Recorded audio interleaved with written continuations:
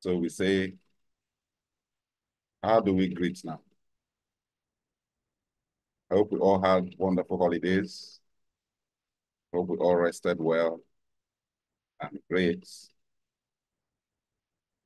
So we are in for the glory ride.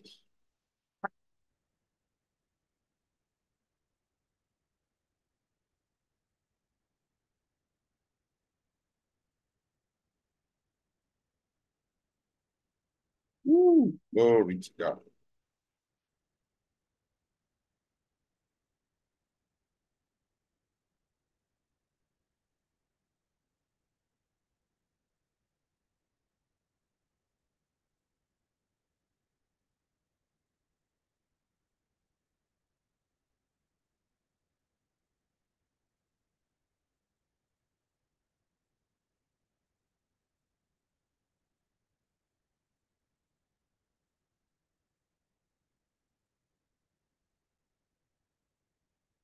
Yep. Okay. So we go. Hallelujah.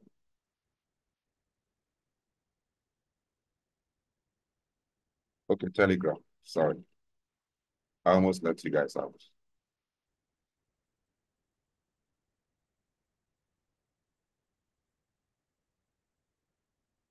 Okay.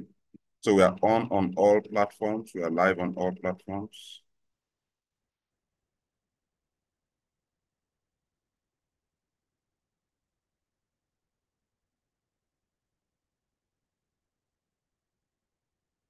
So I say a blessed morning, afternoon, evening, blessed day to you all. Good to be here. Good to have you. It's been a glorious, glorious time. December of 2023. I know it looked like we've been very quiet because of what happened. We had to end. But just to say that even as we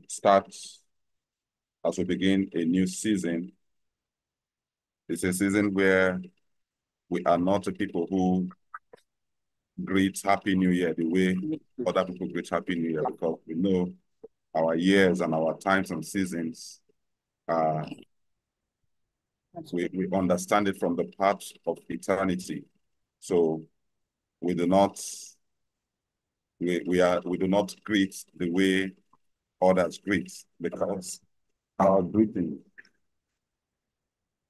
is from a place of shalom, a place of absolute rest, a place where decrees are made, a place where configurations come into light, a place from whence we are getting more and more conscious of our seated realm in glory heights.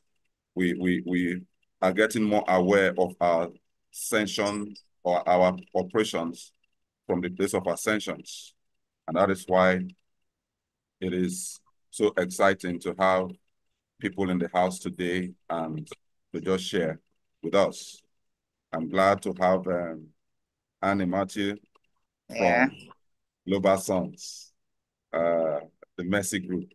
It's good to have you in the house, all the way from Qatar. Amen. All right.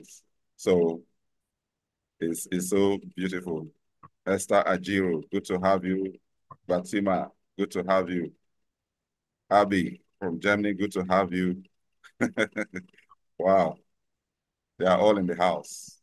Hallelujah. All right. So today we are looking at a very special topic, the Conventus. Somebody called me and said, why do you like BB grammar? Last time. Why don't just make it simple? I said, but it's the simplest thing you can think about. If you understand what it means as it's just the simplest thing you can think about, it is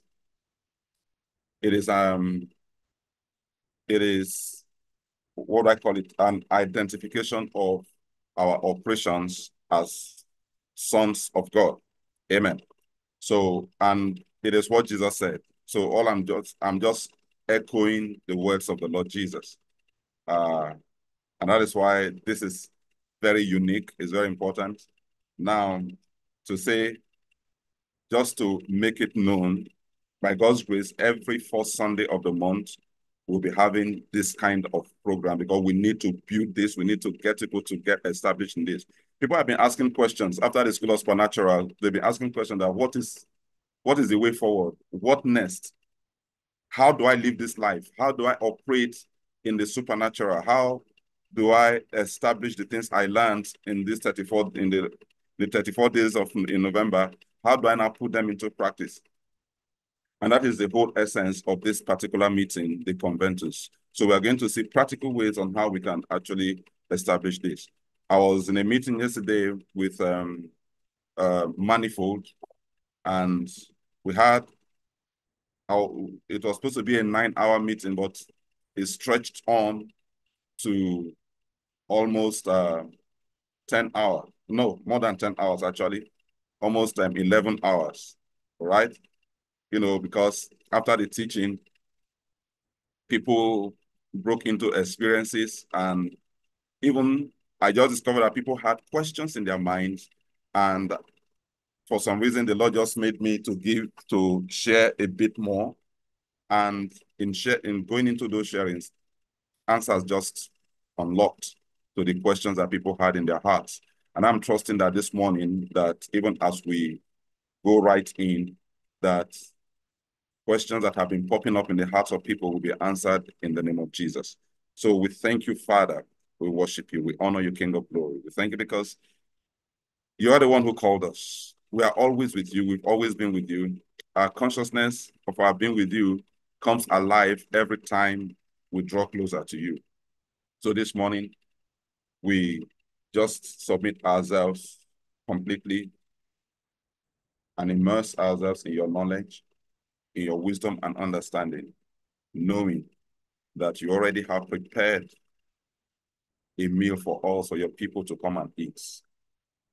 So we activate this realm, we unlock our understanding, we unlock our knowledge, and we open our hearts to be enlightened by you, in the name of the Father, and of the Son, and of the Holy Spirit.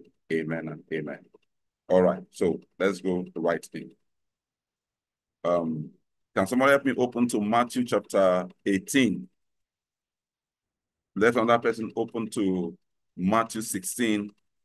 You will read verse 18 and 19. Then let somebody open to Matthew 18. You help me read from verse 18 to 22.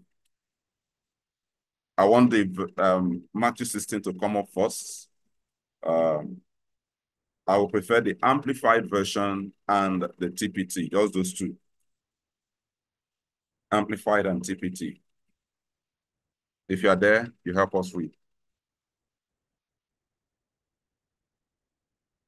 Please, Rhoda, allow them to unmute.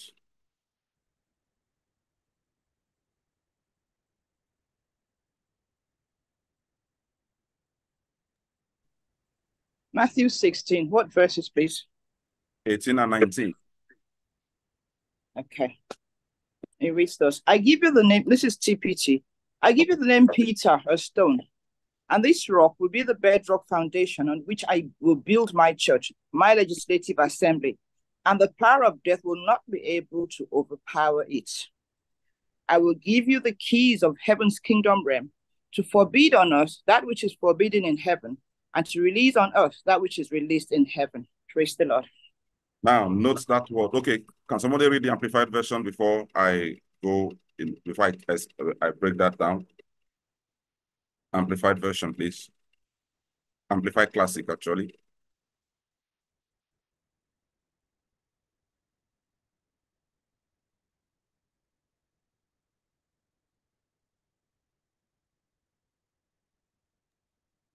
Can I read?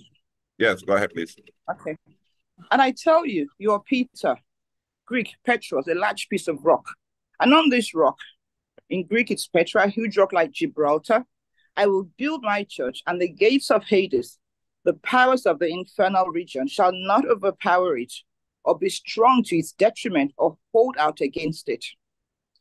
I will give you the keys of the kingdom of heaven, and whatever you bind declared to be improper and unlawful on earth must be what is already bound in heaven.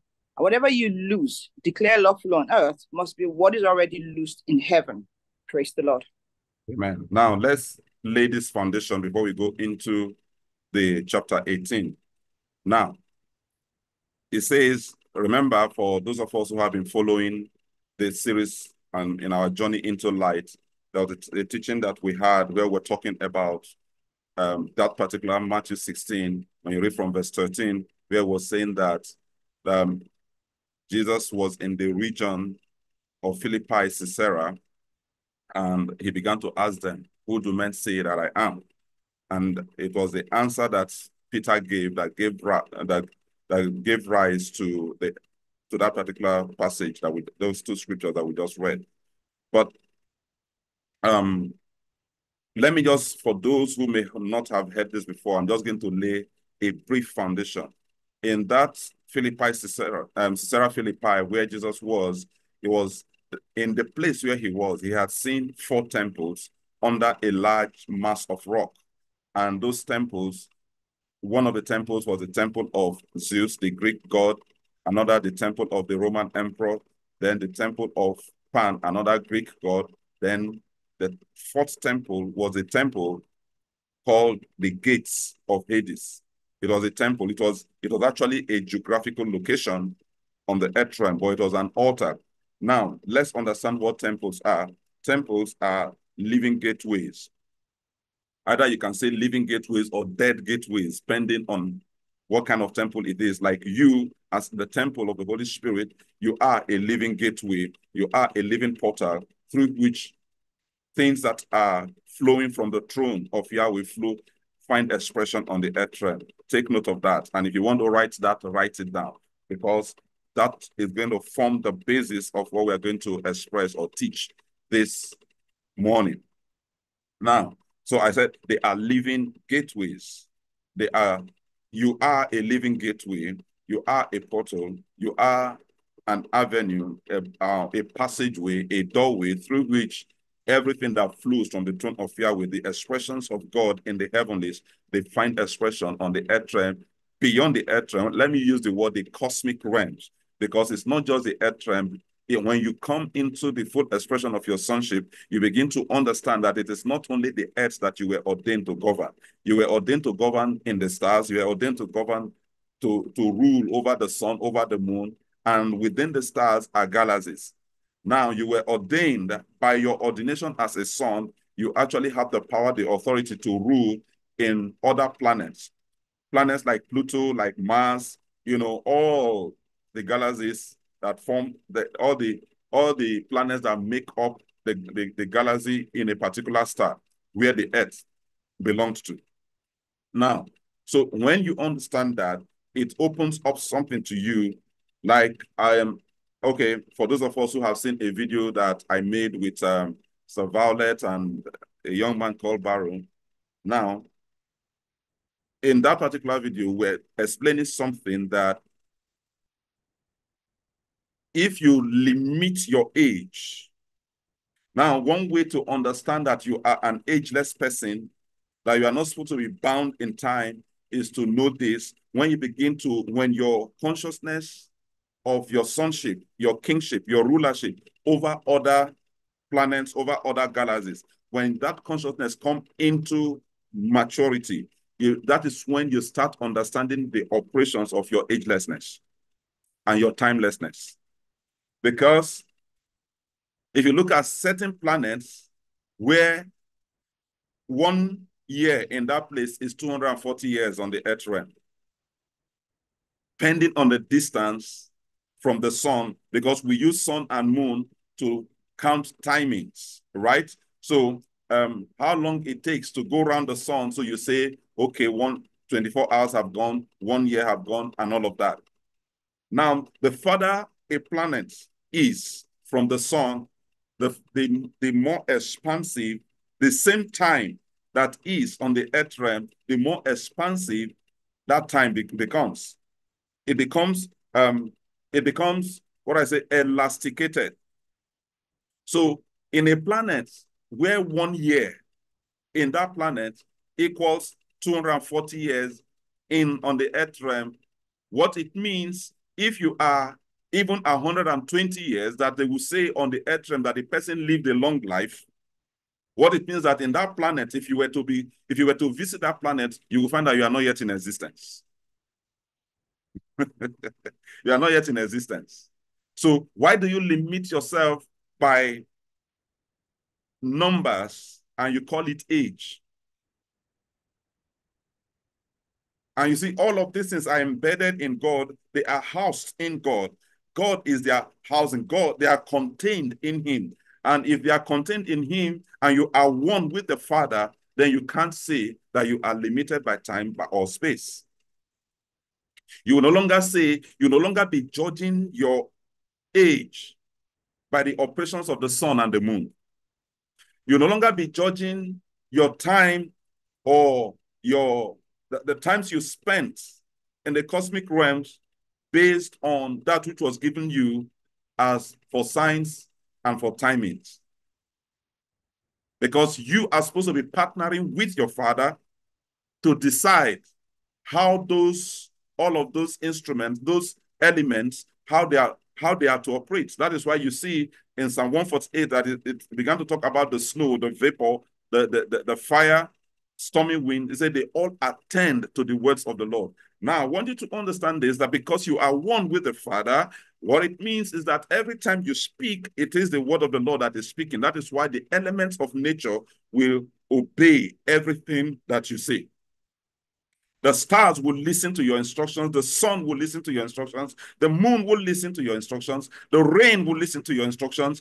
The snow, vapor, even the volcano eruption and everything will listen to your instruction, pending on your ability to come, or pending on how far, on how well you have mastered the knowledge of your sonship in Christ Jesus. Amen. All right. So when we're talking about the Conventus, now I was talking about, so in that particular place, when Jesus chose, he did not choose the temple of Zeus to describe what he had come to do. He did not choose the temple of the emperor. He did not choose the temple of the second Greek god, but he chose a particular temple called the gates of Hades. Why? Because all the operations in the other temples were actually released from the gates of Hades. What it means that all those other temples, death could prevail over them, but there is something that Jesus came to build. He said, I will build my church. Now, when you look at the word church, that is why TPT brought it out. TPT went into the root word, into the etymology of the word ecclesia, and he brought out what it means, my legislative assembly, because the word ecclesia really differs from the word church. So the word ecclesia, so he said, I will build my own ecclesia. Like I have said before, why did it take Jesus 4,000 years to come and do what he came to do? Why did he have to wait 4,000 years to bring into time that which was done in eternity? I believe strongly that it was because there was nothing that replicated what Jesus was coming to do until the Greek and Roman Empire began to express that, began to, give that kingdom expression.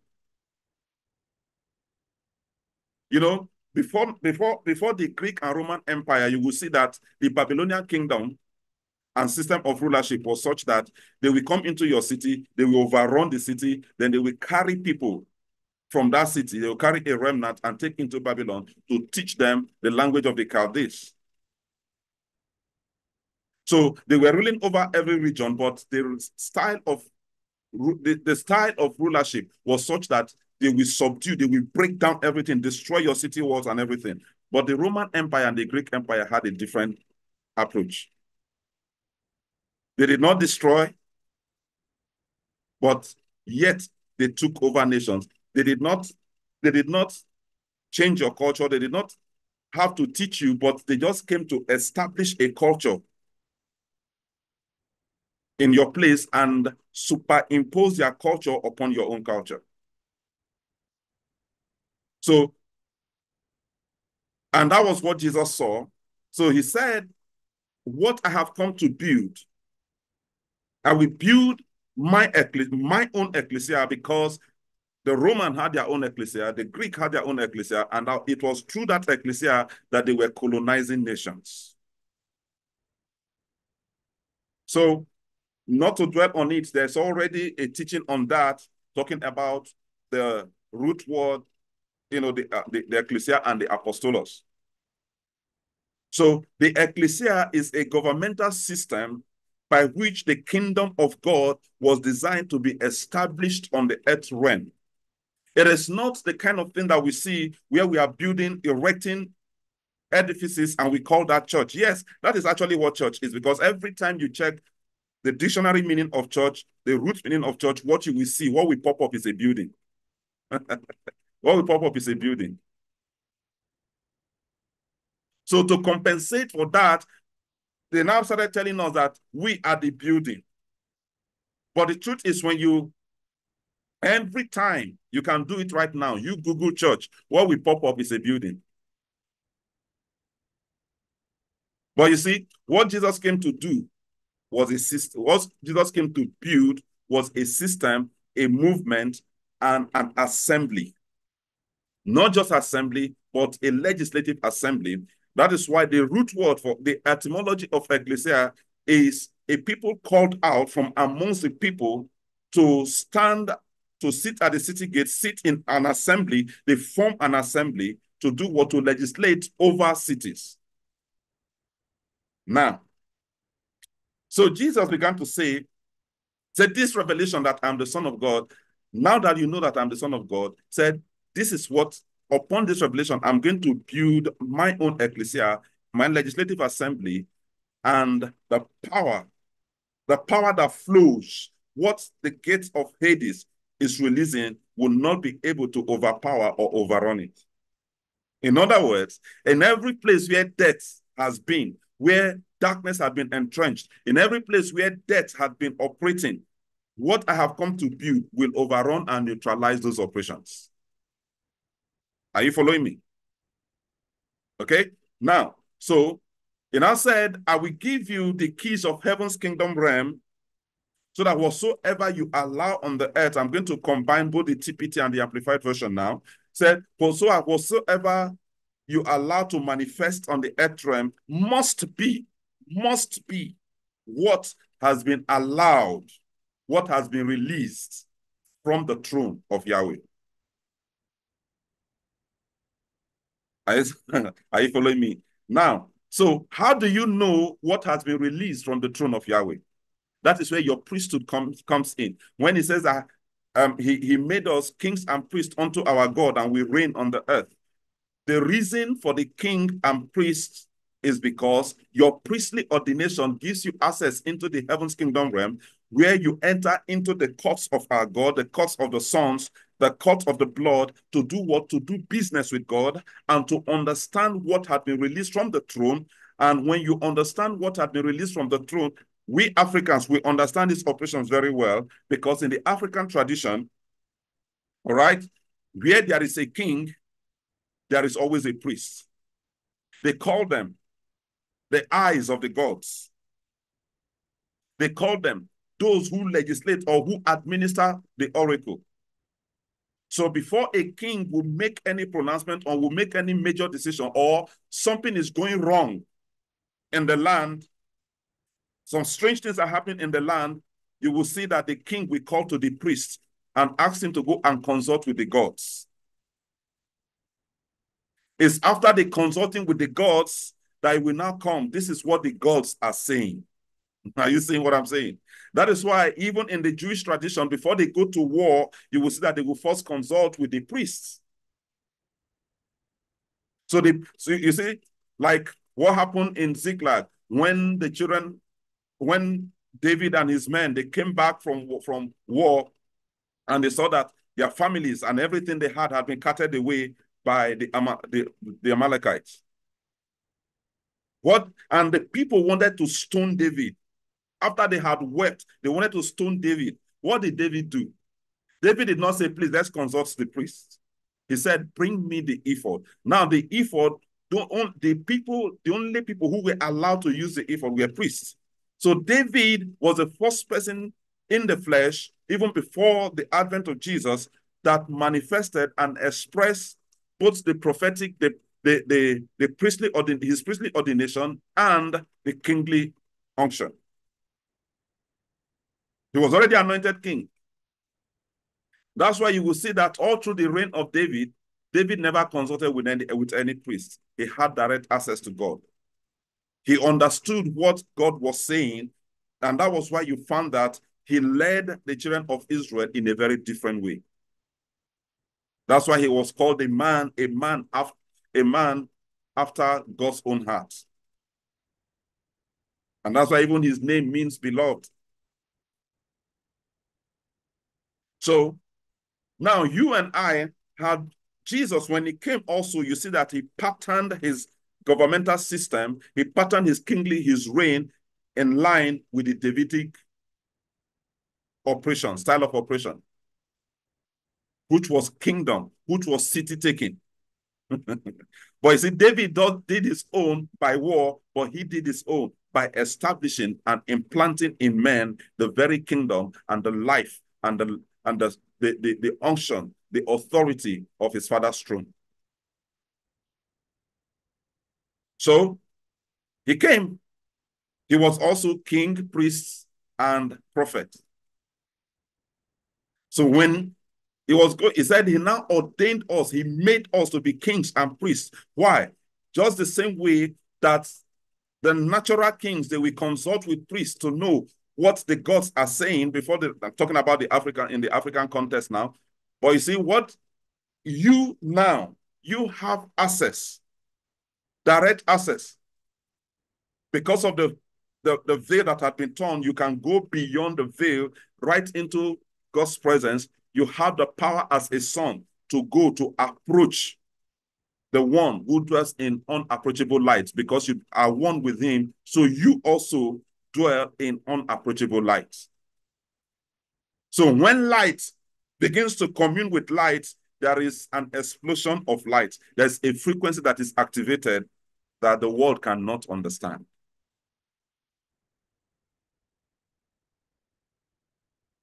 So Jesus said, I've made you kings and priests unto our God. So you have the privilege to access the heavenly realm. So that which, the kind of operation that Adam before the fall operated, when he had access into the heavens and the earth, he had access. That's why you could see that God will come in the cool of the day to fellowship with him. It was the Garden of Eden that when you read it, you think it was just that garden is inside of you.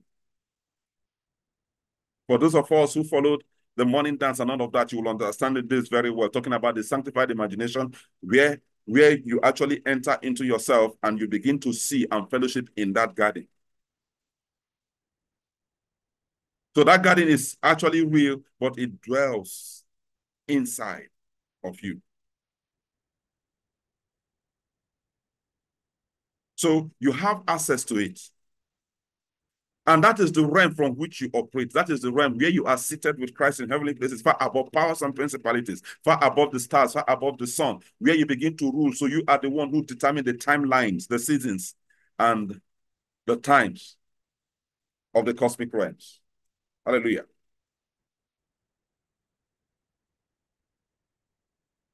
Glory to God. So you see, when we begin to understand things from this angle, then it begins to change the way religion configured our mindsets to reason. So he said, I will give you the keys of heaven's kingdom realm, so that whatsoever you allow, you bind, must be what has been bound, or what has been allowed, what has been, whatsoever you lose, whatsoever you permit, whatsoever you allow, must be what has been loosed, must be what has been permitted or allowed from the throne of God. So for you to do that, your consciousness of your dwelling seated with him on his co-executive throne must be awakened. And that is what we learned in the School of Supernatural. That's why you find that for you to walk in the supernatural, the consciousness of where you are dwelling in the supernatural heights, in ascension realms, in glory heights, must be awakened, and you must continue to walk in that consciousness. You must not allow that consciousness for one moment to dwindle. It must be a constant flow, a constant walk. Then, when you have mastered that, so you see what has been allowed, you allow it, because you are the gateway you are the gate between the heavens and the earth. You are the gatekeeper also between eternity and time. So you have the power to dislodge anything that will not allow those things to manifest. And that is what, I posted something talking about the will. That is what the will actually was ordained to do. He is the one who gives us the power both to will and to do of his good pleasure. So what that means is that the Lord has given you the power to know what his will is. And what is the will of God? Anything that brings pleasure to the Father, that is his will. You were created to give him pleasure. Everything that you see created by God, he created for his own pleasure, and for his pleasure, they were all created. So anything in your life, any action you are taking, how do you know it's not God's will? How do you know that you are letting something that should not be let out to go through you and to be expressed on the earth realm? If that thing does not give God pleasure. And guess what? He has given you the power to know. Both to know and to do his will that gives him pleasure. Because your scroll, everything about your scroll, remember, was to do his will and to bring him pleasure.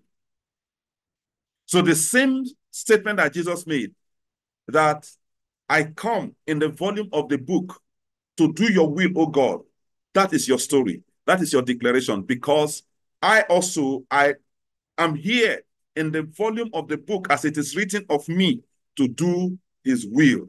So my ordination in life is nothing else but to do his will. But the moment I allow what should not be allowed, based on my constant fellowshipping with Yahweh on the throne, my legislations of my priesthood in the courts and from the courts, the moment I allow certain things to pass through me into the earth realm, that is when the remedy is now activated, which is choice.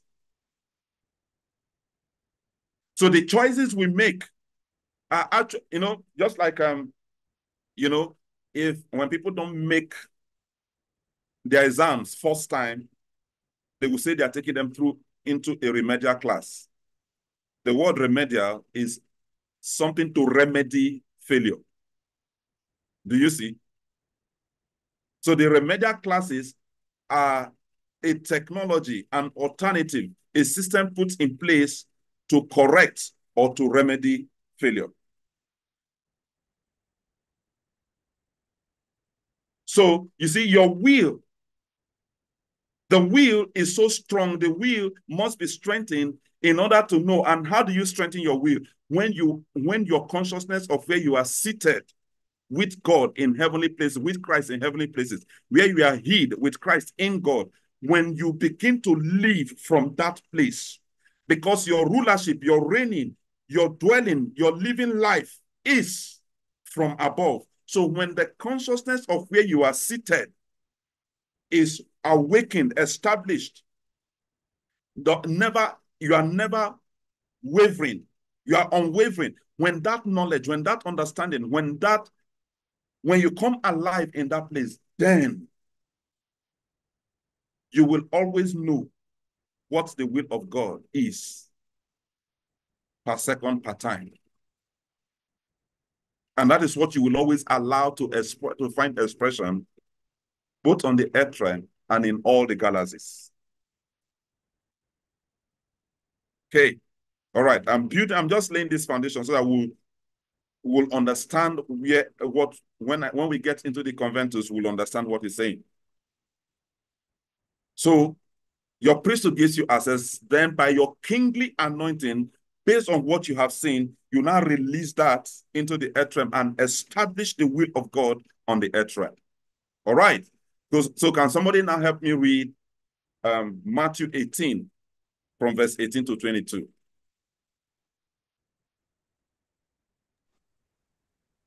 Matthew 18 from 18 to 22. I'm reading the Amplified Classic. It says, "Truly I tell you, whatever you forbid and declare to be improper and unlawful on earth must be what is already forbidden in heaven. And whatever you permit and declare proper and lawful on earth must be what is already permitted in heaven." 19. "Again, I tell you, if two of you on earth agree, harmonize together, make a symphony together about whatever, anything and everything they may ask, it will come to pass and be done for them by my Father in heaven." Stop. Don't go any further. That's actually what I wanted. Now, that verse 19 is our key scripture for today. Now, let's understand what Jesus was saying. Because the questions that people have been asking, that what is the way forward after the school of supernatural? This is the answer to that question. Verse 19 of Matthew 18 is the answer to that question. Now you see that he repeated what he said in Matthew 16 in verse 18. That whatsoever you declare to be improper must be what has already been declared improper. Whatever you disallow, you declare to be improper. You say, no, this can't pass through me to find expressions. Must be what had been declared improper. So that should not be allowed to be expressed on the earth realm. You are the one, you are the gateway through which it may be allowed or it may not be allowed. You have the final decision.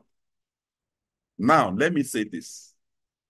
I want to awaken your ability to take responsibility for things that you have blamed people for. All right? Everything you have seen gone wrong around you that you were blaming the government for, the government was helpless. Why?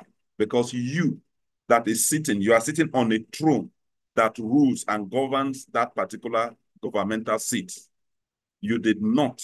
It is what you allowed that the government or the politicians acted upon. If you had shut it down from the time you saw that this is improper to be manifested on the earth realm or in the cosmic realms, and you shut it down in that place, you did not allow it to go through your will, we wouldn't have been in a place where we are now locked in trying to choose, oh, what should we now do? The remedy, all these remedial things that we are now trying to put in place wouldn't have been needed if your will have played the role it was designed and ordained to play. Now, so what should be the way forward after the school of supernatural? The Conventus is the way forward. So what is the Conventus? Another word for the Conventus is the word jurisdictio. That is where the word jurisdiction was gotten from. Now listen to this. The Roman Conventus is described this way, that where 2 or 3 Romans assemble, it said they have in their midst the power and the authority of the emperor and Rome. In other words, where 2 or 3 Romans are gathered together, where they are just talking, they are just gisting. They are not even doing anything responsible. They are just gisting. He said, right in that place, the nation of Rome had formed in that place. What it means is that anyone who comes into that place had entered into Rome. Oh my goodness. I get excited when I meditate on this. Every time I meditate on this. The moment 2 or 3 Romans are assembled together in a place, anyone who comes in there that is not a Roman automatically had entered into Rome. Because right there, the nation of Rome had been formed. And when you get into the place and you do not behave like those Romans, you are seen as trespassing.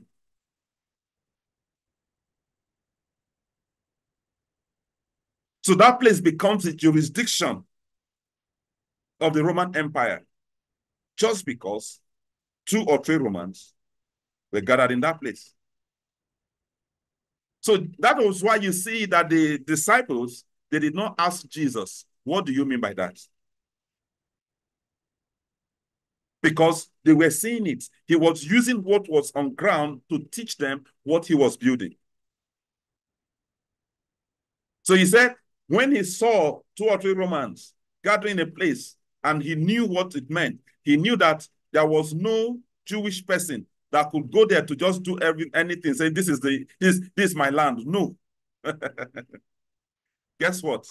Do you know that during the immediate past administration, when they were talking about the Ruga and all of that, that was actually what they wanted to start doing. Because in any place where they had planned, if they had allowed it, they would have formed a Fulani community. And guess what? It would have been a Fulani community. Anyone who comes there will be speaking Fulani. Are you getting something now? Are you already having the picture, the insight of what you should be doing after the supernatural, the school of supernatural? So Jesus said to them, where 2 or 3 are gathered together in my name, I am there in the midst of them. That I am there in the midst of them, when you look at it just like that, you look at it literally, you will just be thinking that Jesus was saying, I will be in their midst. That is it. But beyond that, he was saying that where 2 or 3 of you are gathered together in my name, or you are assembled in my name, he said, what he was saying, just the same way, the authority of the emperor of Rome is established in the midst of those Romans. Just the same way the kingdom of Rome is established, the Roman Empire is established in that place. In the same way, where 2 or 3 of us, believers, called by the name of God, sons, are together, assembled, just as we are doing right now, the kingdom of God is established on this platform. What that means, by extension, from wherever you are gathered, you are tuning in right now on this platform, across all platforms, I want you to know that in that place, the kingdom of God is established already. And you know something else? Where the kingdom of God is, you cannot say there is a kingdom without the full operation of the authority, the power, and everything that operates in that kingdom. They are fully expressed in that place. Now, listen to this. Based on that knowledge, that is why anything that should not be, anything that does not tally, anything that does not represent the kingdom of God should not be in our midst right now. Woo! Do you understand what I'm saying? What it means is that there is the authority right here, right now, to neutralize sicknesses, to neutralize pains, to neutralize court cases that were ordained from the earth realm, because there is no son of God. There is no son of the kingdom. Listen, there is no judge on the earth realm that has the jurisdiction to sit over the case of a son.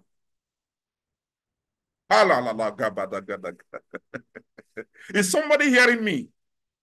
Woo! There is no earthly judge that has the jurisdiction, that has the authority to pass judgment over a son. Can you imagine, just picture, in the same way that no Roman citizen could be judged by any nation where they have gone to colonize, even when they commit a crime that is very obvious, that is even open. So long as the Romans are in that city as the colonial masters, there was no court in that land that had the jurisdiction. Instead, they will refer that matter to Rome. That was why, even as a matter of fact, if you are even a Roman citizen, do you know that you cannot even be judged by any sitting court outside of Rome? In other words, the only place that had the jurisdiction to listen to your case was in Rome. That was what we saw with the life of Paul when he was being dragged. And at the point that they wanted to sentence him, he now said, I am a Roman. I'm a citizen of Rome. You see that fear gripped the person that wanted to pass the judgment. Fear gripped him. Because you are not supposed to do what? To judge, to sit in judgment against any Roman citizen. Oh my goodness. Is your eye open to something? Do you now see that what our ignorance have robbed us? Because we did not know the authority we had. We did not know the place. We were not awakened. Our consciousness of where we are seated with and in God was not awakened. So the enemy rode on our ignorance to rob us of quite a number of things. But alas, recoveries are coming because sons are rising. Woo! My God, are you excited this morning? Oh, glory to God. Glory to God. Amen. Ah, hallelujah. Woo! My God, my God, my God. I'm so excited right now. Come on, people. Come on, just give God a high praise, a high praise, a high praise. Now, come on, just lift your hand wherever you are and say, Lord, I give you some high praise up there. Hallelujah. Glory, glory, glory to God. Woo! My God, my God, my God. Ah, so you see, what the enemy did through the power of religion was to keep us in a state of darkness. And they were plowing us. They were plowing our land. They were taking things from us. And when you make noise, they will drag you to court. Hi. By God's grace, in the last week of January, we are going to have, I thought it was going to be 2 weeks, but the Lord said no, 3 days, because it's going to be an introductory class to, wow, thank you, Father.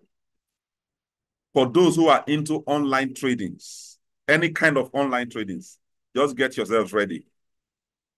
Because we are going to run a special, a 3-day class that will unlock a kingdom system of trading virtually.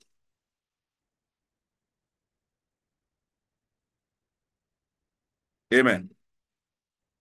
So when Vivian sent me some pins a few days ago, I just started laughing. Because the Lord had instructed me that it's time to awaken the minds of the sons to understand the operations of their wealth gates and to begin to connect with the kingdom currency that overruns and rules over the currencies of the cosmic realms.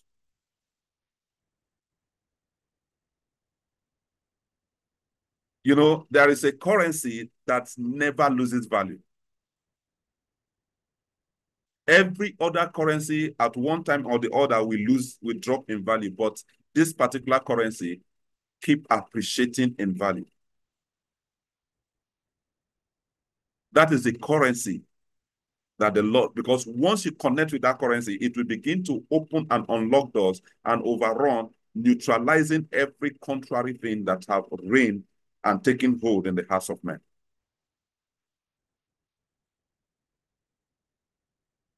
Because whatever trade you are, whether you call it crypto, all the cryptocurrencies, the online trading, the virtual trading that you see, they are a step-down operation of the realm at which believers should be operating. Amen. All right. That's just a byway announcement so that you will be in the know and you start talking about it. We'll let you know once we confirm the dates, we'll let you know. Amen. So be on the watch. Now, let's continue. So Jesus, he said, you see what these Romans are doing? Anyone in my kingdom, anyone called by my name, where 2 or 3 sons are gathered together in my name, I am there in the midst of them. They have a kingdom, they have formed a kingdom jurisdiction. They have formed a kingdom jurisdiction, a kingdom conventus, where the kingdom of God is established in their midst, which means anything they say. Oh, Esther, can you take that verse 19 again? Yes, sir. I'm going to be interrupting you as you are reading, so you know how we do it. Eat it yes. Like you are eating agege bread. Again, I tell you, it is if 2 of you on earth agree, harmonize together, make a symphony together about whatever, anything and everything. Stop, hold it right there. It said, if 2 of you shall agree,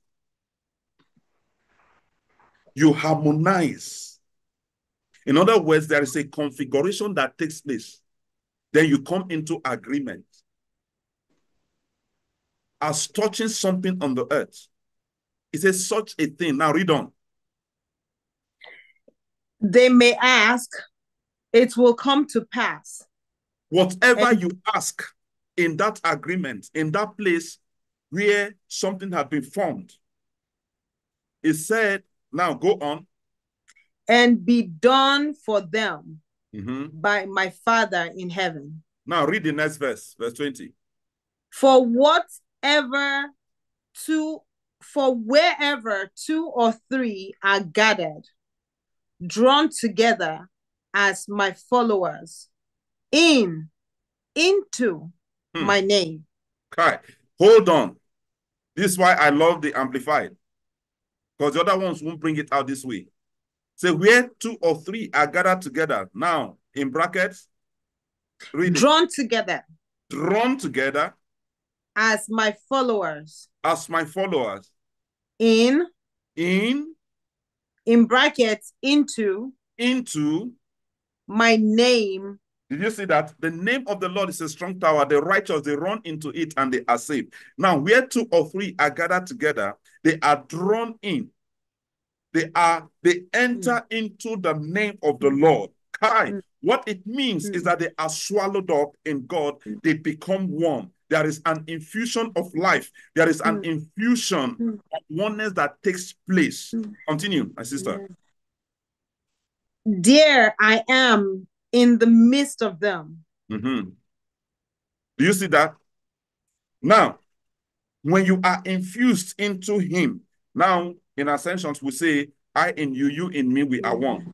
You see that? Now we are saying where two or three. So it started from that verse 19. Say, if two of you shall agree as touching a thing, for that agreement to take place, there must be a gathering and assembling together. When you assemble together and that gathering is in the name of the Lord, you are gathered into, enter into that name that is a strong tower. Woo. That name that is a strong tower, that name that when you get into it, you are safe. When you enter into that place, every authority in heaven and on earth, every authority that rules in all the galaxies, you have it right there in your midst. And that is why when that takes place in the midst, when the Conventus comes into operation, where two of you come into this consciousness and you are working in an office or you live in an estate and you are walking in this consciousness, the moment you come together and you agree, guess what? We don't need to hold hands, the religious practice where we hold hands. No, no, no. You can be in the US and I am in Nigeria. You can be in Qatar and I am in Nigeria, and we agree. Why? Because we entered into the name. Woo, my God.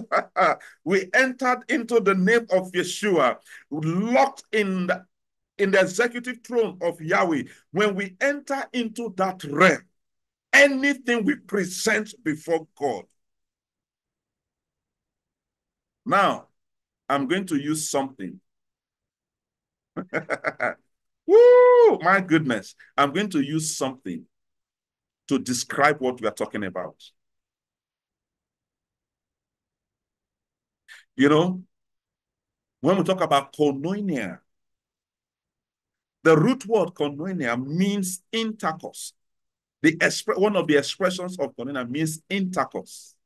When you are locked in an intercourse, that is why when we talk about sexual intercourse, you see that for those of us who have been in any of our marriage master class, when we talk about sexual intercourse, that is why you see that it is in the coverage, in the ordination of marriage, that this operates in its fullness.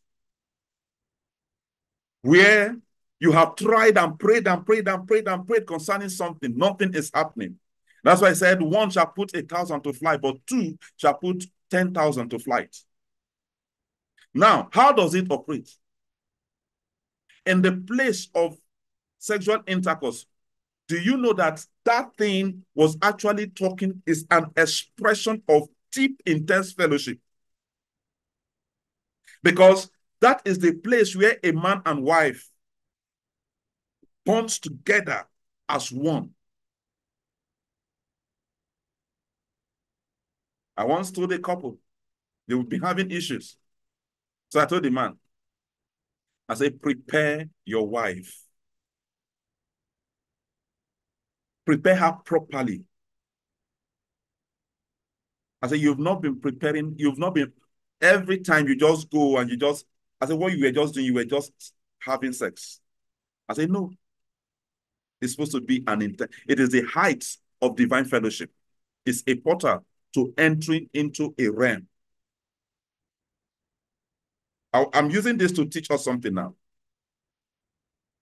So let this consciousness be awakened in you. So he said, please teach me. So I took him through the process. Say, prepare your wife.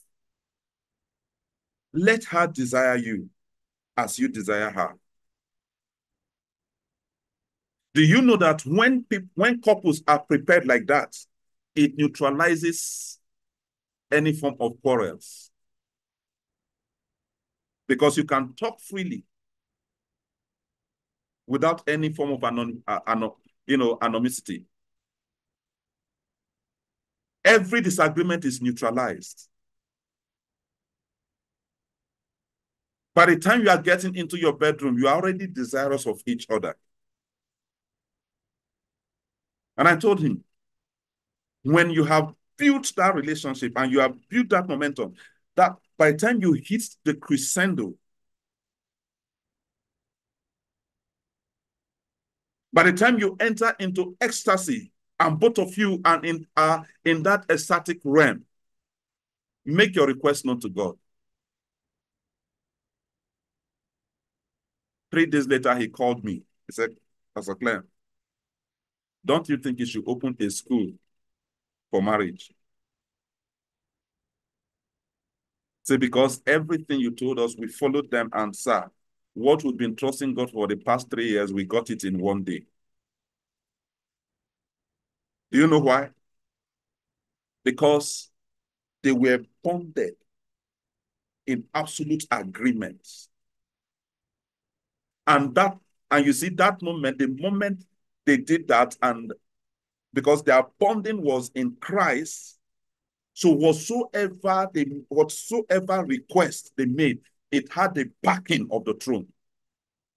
So the resistances that had been, they were overrun, they were neutralized. Why? Because where God appears, heals, they will melt like wax.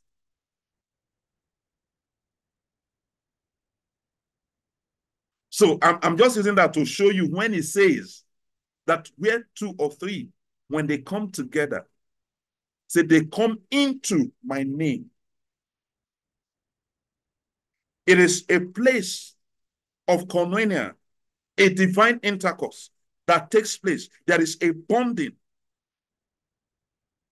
Now, let me show you something. Let me show you a negative thing. Or let me use this negative thing to teach us something. People who engage in porn, where somebody will be in the US and they will send pictures. And they will say they are messing up. What was it? Thoughts, and they were engaged in their thoughts. So that presence, that spirit was actually manifested. And you will see that this person, that person is over there, the man is in a different place entirely. And yet that presence, the presence of the lady, that spirit will be built around them. Now listen to this. That is a son expressing the fallen states. You that have been restored. If, just as Esther is in the US right now, we are knit together in the place of fellowship through our thoughts, imagine the kind of kingdom presence we will generate. Am I making sense? I need answers and I need responses. Yes, sir. Yes, sir. Yes, you are. So when he is saying, where 2 or 3 are assembled or gathered together in my name, said, the authority of my Father's kingdom, everything that I represent, everything that I am, is right there in their midst. It is not because I am here with my wife and my daughter,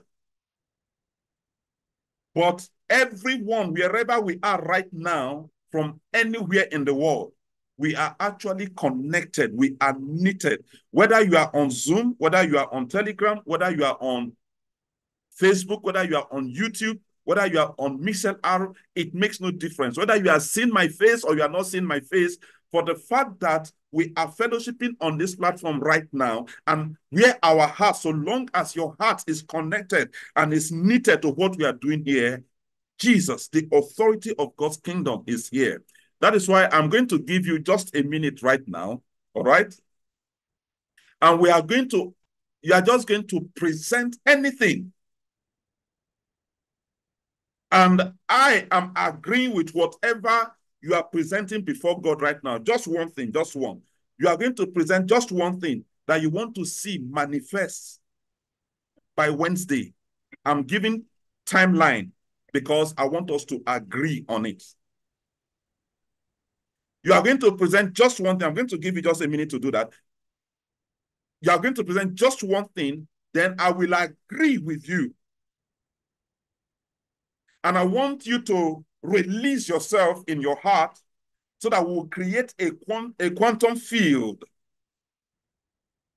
of love frequency that releases a light frequency that begins to encircle everyone in every place, bringing us into one place by the Spirit. So what we are doing right now is to enter into an ascended realm. So our consciousness of where we are seated with Christ is being awakened right now. And as it is being awakened, so we all flow into that realm. So we come into oneness, entering into the incomprehensible light of Yahweh. And in this place, you will now make that request. And I want you to know that my heart is now knit with your heart in agreement. And as you make that presentation, by Wednesday, there will be testimonies. Are you ready? Are you ready? I need responses. Yes, are you ready? Okay. Yes, sir. All right. Yes, sir. Yes, now, sir. I just want you, the Yes, next sir. 60 seconds, just make that request. Listen to what I'm going to say. Make that request. Say, Father, I present this now. And I decree and declare that this shall manifest. By Wednesday, I will see the results. I'm riding in the consciousness of where I am seated with Christ in heavenly places, where I rule and reign over time, where I walk as a master of time, where I create timelines. So in this place now, I release this request before you, and I call it forth, and I establish it on the earth realm, and I say by Wednesday, there will be a testimonial concerning this that I have presented in the name of Yeshua. So just go ahead and make that request. Just know this, I am agreeing with you. I'm agreeing with Rhoda. I agree with Abby. I agree with Agatha. I agree with Annie. I'm agreeing with Annette, Augustina. I'm agreeing with Baru. I'm agreeing with Blanche. I'm agreeing with Busola. I'm agreeing with Chibi. I'm agreeing with Ade Atoke. I'm agreeing with Joy Haruna. I don't have to, just know that I'm agreeing with everybody. I'm agreeing with Esther Chiwa. I'm agreeing with Pamela Williams. I'm agreeing with Chinelu. I'm agreeing with Sede. I'm agreeing with Sunday Adam. I'm agreeing with Winifred. I'm agreeing with everybody across platforms, everyone on YouTube, everyone on Facebook, even those who will listen hearing after. I'm agreeing with you right now. Esther Ajiru, Batima, Iris King, I'm agreeing with you, Jennifer. I'm agreeing with you, Josephine. I'm agreeing with you, Kate. I'm agreeing with you, Lovelyn. I'm agreeing with you, Chidera's mom, Funke. I'm agreeing with you, Miracle. I'm agreeing with you, Obina. I'm agreeing with you, Shalom. I'm agreeing with you. Glory to God. I agree with you right now. Violet, I'm agreeing with you. Temitokpe, I'm agreeing with you. Uche, I'm agreeing with you. Velma, I agree with you. Victor, I'm agreeing with you. Vivian, I'm agreeing with you. Zina, I'm agreeing with you all right now. I'm agreeing with you. Lady Orok, I'm agreeing with you. Udu, I'm agreeing with you. Ima, I'm agreeing with you. Joyce, I'm agreeing with you. Esther, I'm agreeing with you. Gifts, I'm agreeing with you. Anita, I'm agreeing with you. Temitokwe Adegoke, I'm agreeing with you. Tony, I'm agreeing with you. Goodness, I'm agreeing with you. Janet, I'm agreeing with you. Douglas, I'm agreeing with you. Ekwem, I'm agreeing with you. Adeni, I'm agreeing with you. Gweze, I'm agreeing with you. Edward, I'm agreeing with you. Jackie, I'm agreeing with you. Everyone on Mixed R, everyone on YouTube, I agree with you one by one.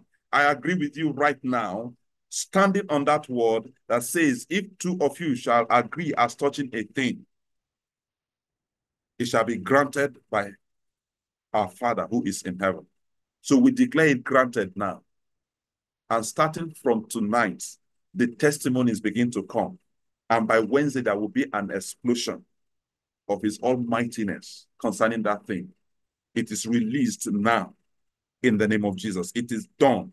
There is an overturning there is an establishing, there is a release, there is a manifestation. Amen.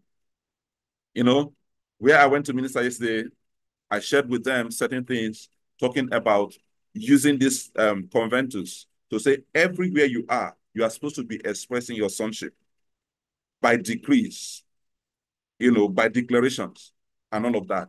So by the time I got home, somebody had gotten home. As soon as she was entering her street, she made declaration over her street, declared over her house, and all of a sudden, she got a phone call. Her neighbor, who goes to one of these white garment churches, right? All these ritualistic churches, called her and said, I don't want to go to this church again. Tomorrow, I'm following you to hear you worship. Amen. So she sent the message to their platform. So the pastor forwarded it to me to say, and she said, whoa, it works, it works, it works. I said, of course it works. It's what we have practiced for the past 30 years. And in fact, more than 30 years.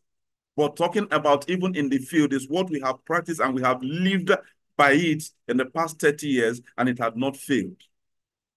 Instead, it's increasing. It's yielding greater fruits. So yes, it works. So somebody's testimony just started right about now. Amen. You will take territories, you will take regions. Amen. Through the power, the knowledge, the operation of the Conventus, Amen. you will overrun cities, you will overrun organizations, you will overrun kings, you will overrun nobles, you will overrun princes in the name of Yeshua. Amen. Amen. Amen. Jesus. Thank you, Father. Amen. Hallelujah. Amen. Glory to God. Amen. So you see, Jesus was telling them, he said, listen, where two of you are gathered together in my name. So this is the consciousness. So what should we be doing after this close supernatural? In the consciousness of the might that you have generated, the knowledge that you have generated and you are walking in, anywhere you enter, connect with, listen, if there is no believer around you, connect with other believers. And guess what? Yes, sir. I want to open your eye to something. Connect with the cloud of witnesses. If you can't think of anybody to connect with, connect with the cloud of witnesses. Because where two or three are gathered together in my name, connect with the cloud of witnesses that are partnering with you. And establish the kingdom, the authority. Establish a conventus in that place that begins to manifest and express the authority and power of God's kingdom.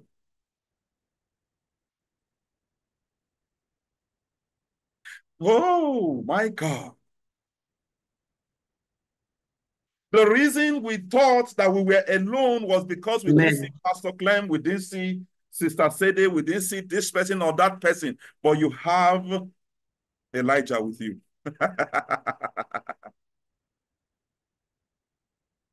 And you have the greatest cloud of witness with you.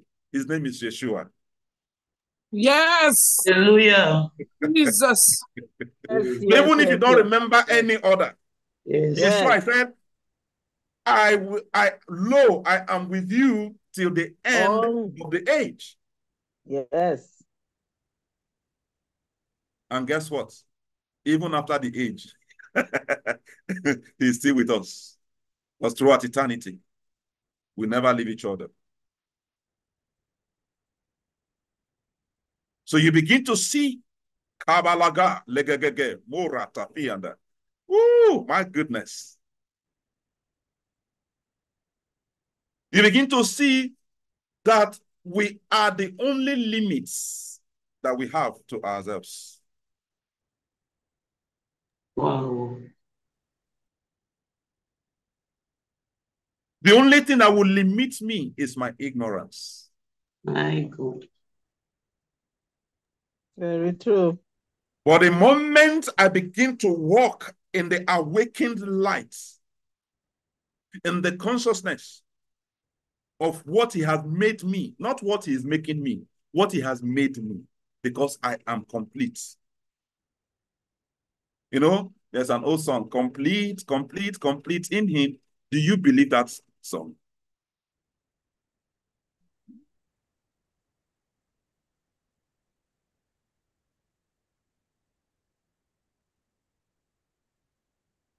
So it's not by work of righteousness, but by his grace alone, I am complete in him.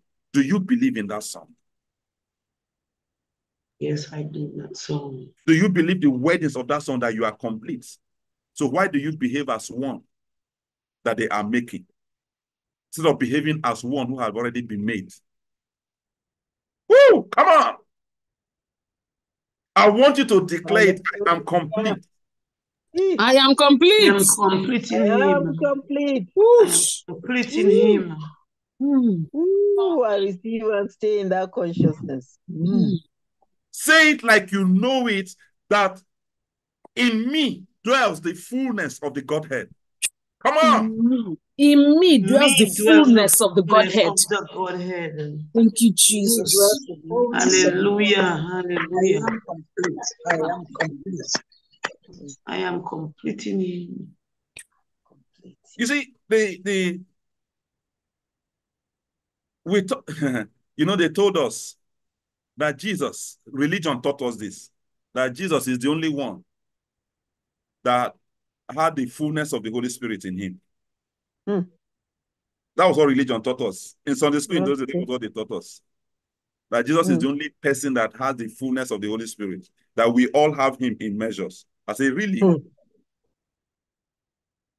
But as I began to journey into light, I realized that Jesus was only showing me everything that I am. He only came to unlock and awaken my consciousness of who I am, who I was, who I am, and who I is. Do you understand what I'm saying? The American English, say who I is. Yes. So like Jesus, when he says, the same yesterday, today, and forever, I am the same yesterday, today, and forever. The one who was, the one who is, and the one who is to come. That is who I am. Because I was before the foundations of the earth was formed. And I am. I was with him when all of creation were being created. Because I dwelt in his thoughts. I want to, for those who are yet to understand this, I want to burn something off your chest.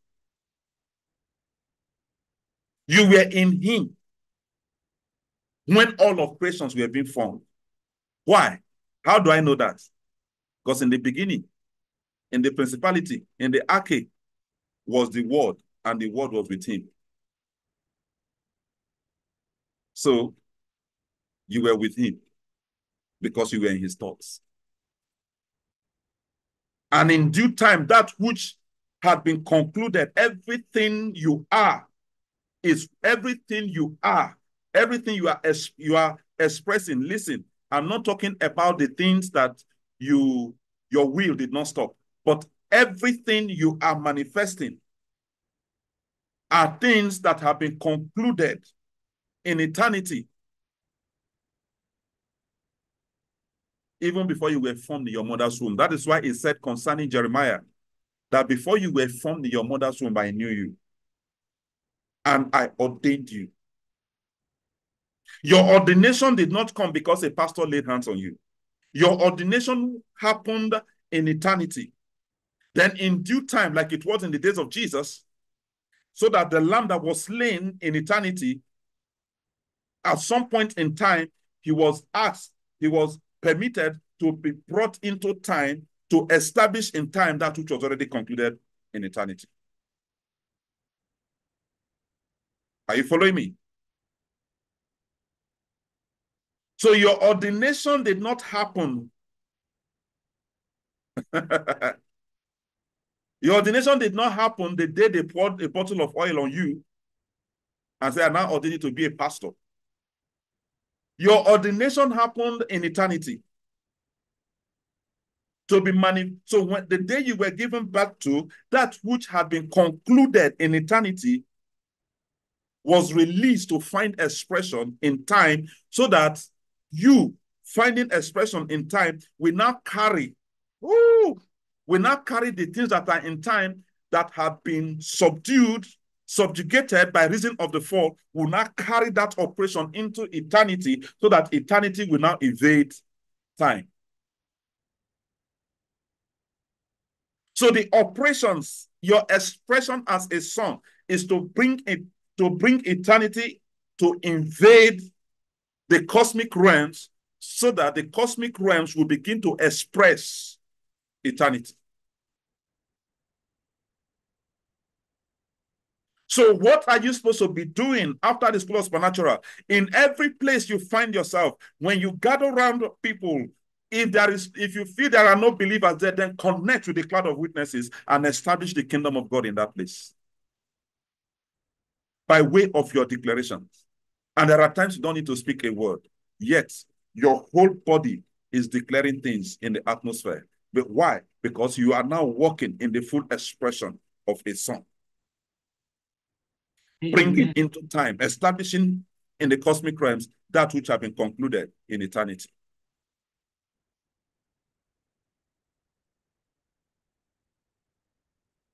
When you walk in this consciousness, please show me that thing that will cause you to be afraid.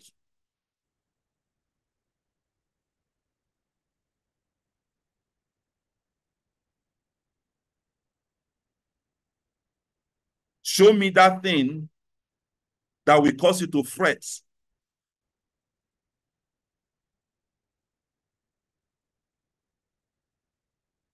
Where is that thing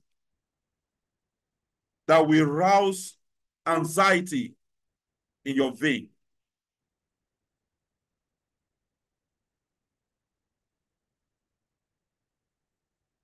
I want you to say, they are absent. They have been neutralized. They are absent. They have been neutralized. Because they no longer exist. And even if they were to manifest,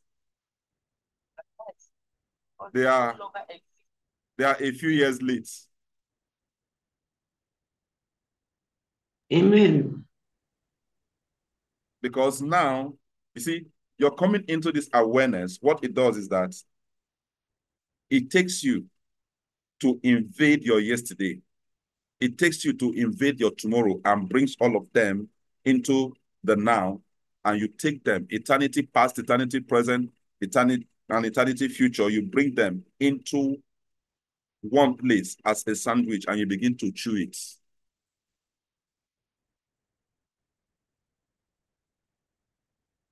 It is in your coming and walking in this consciousness, and the expression of the Conventus is such that it will so express itself that you are able to enter into to journey into somebody's past, correct some things, and say, don't worry, it is done. That which happened, it will no longer have any effect on you. And the person leaves your presence, and they see that everything you said is true, and they come back to say, I want to know what you know. Then you become a highway, you become a doorway, you become a doorpost, you become a signpost through which they begin to find their own expression as sons. Hallelujah. So I pray this day, and I pray by declarations, that you will begin to stand as a Conventus, a kingdom Conventus in every place that you are, expressing the very life, the kingdom of God, establishing the kingdom of God in every place that you are. Listen to this. I want you to understand this. Your home is a kingdom Conventus. What it means, any operation of darkness that comes into your home, they are operating outside their jurisdiction. What it means is that sicknesses, when they come to attack your family, any member of your family, you can stand and say, hey, this is a kingdom conventus. You are trespassing. And as soon, while the words are yet coming out of your mouth, you will see that the angels will swing to action and carry that thing to deal with it and to break it. What it means is that failure have no hold, have no place in your home anymore. What it means is that any form of, listen to this, that is what Isaiah was saying, Isaiah 54, where it says that in righteousness thou shalt be established. That is establishing the kingdom conventus. When you read from that verse 14 of Isaiah 54, it was actually releasing, by way of prophecy, the expression of the kingdom conventus. Hey, kagaga. He said, in righteousness you shall be established. Oppression will be far from you. No evil will come near your, hey, no evil will come near your dwelling place. Why? Because your dwelling place has become the dwelling place of Yahweh.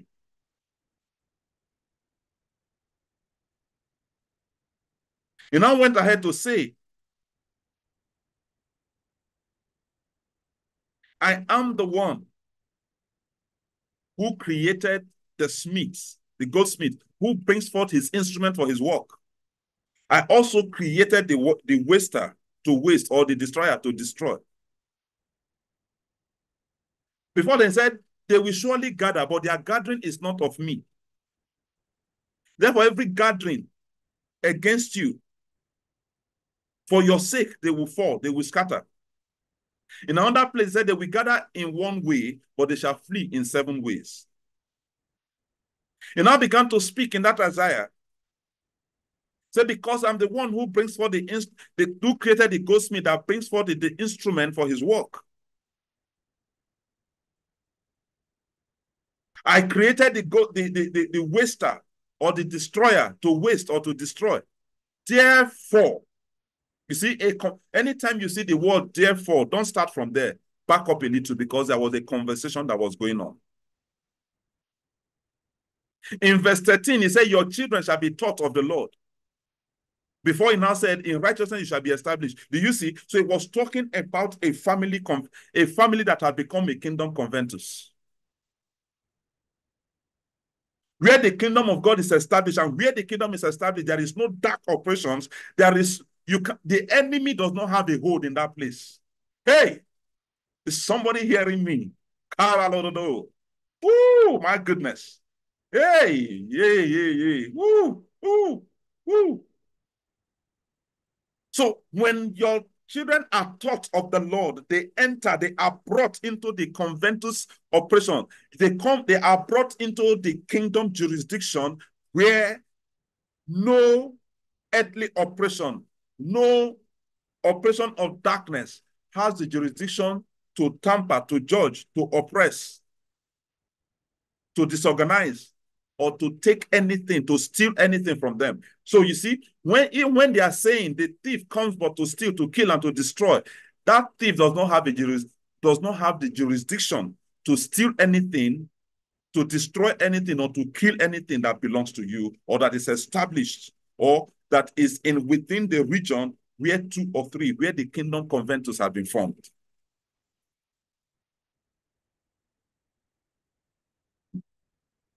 Hallelujah. So, then it began to say, therefore, no weapon formed against you, because you have formed a kingdom conventus, there is no weapon. That is why when they tell me that there is a bomb blast in a place where believers were worshiping, I put a question mark. Because if that assembly was unto God, if they were assembled in the name of YESHUA, listen, there is no weapon that will be formed against them that will prosper. Let them throw a stratospheric missile, it will be neutralized. And if that missile was designed to go off, they will divert the missile into the ocean where it will not harm even the fishes.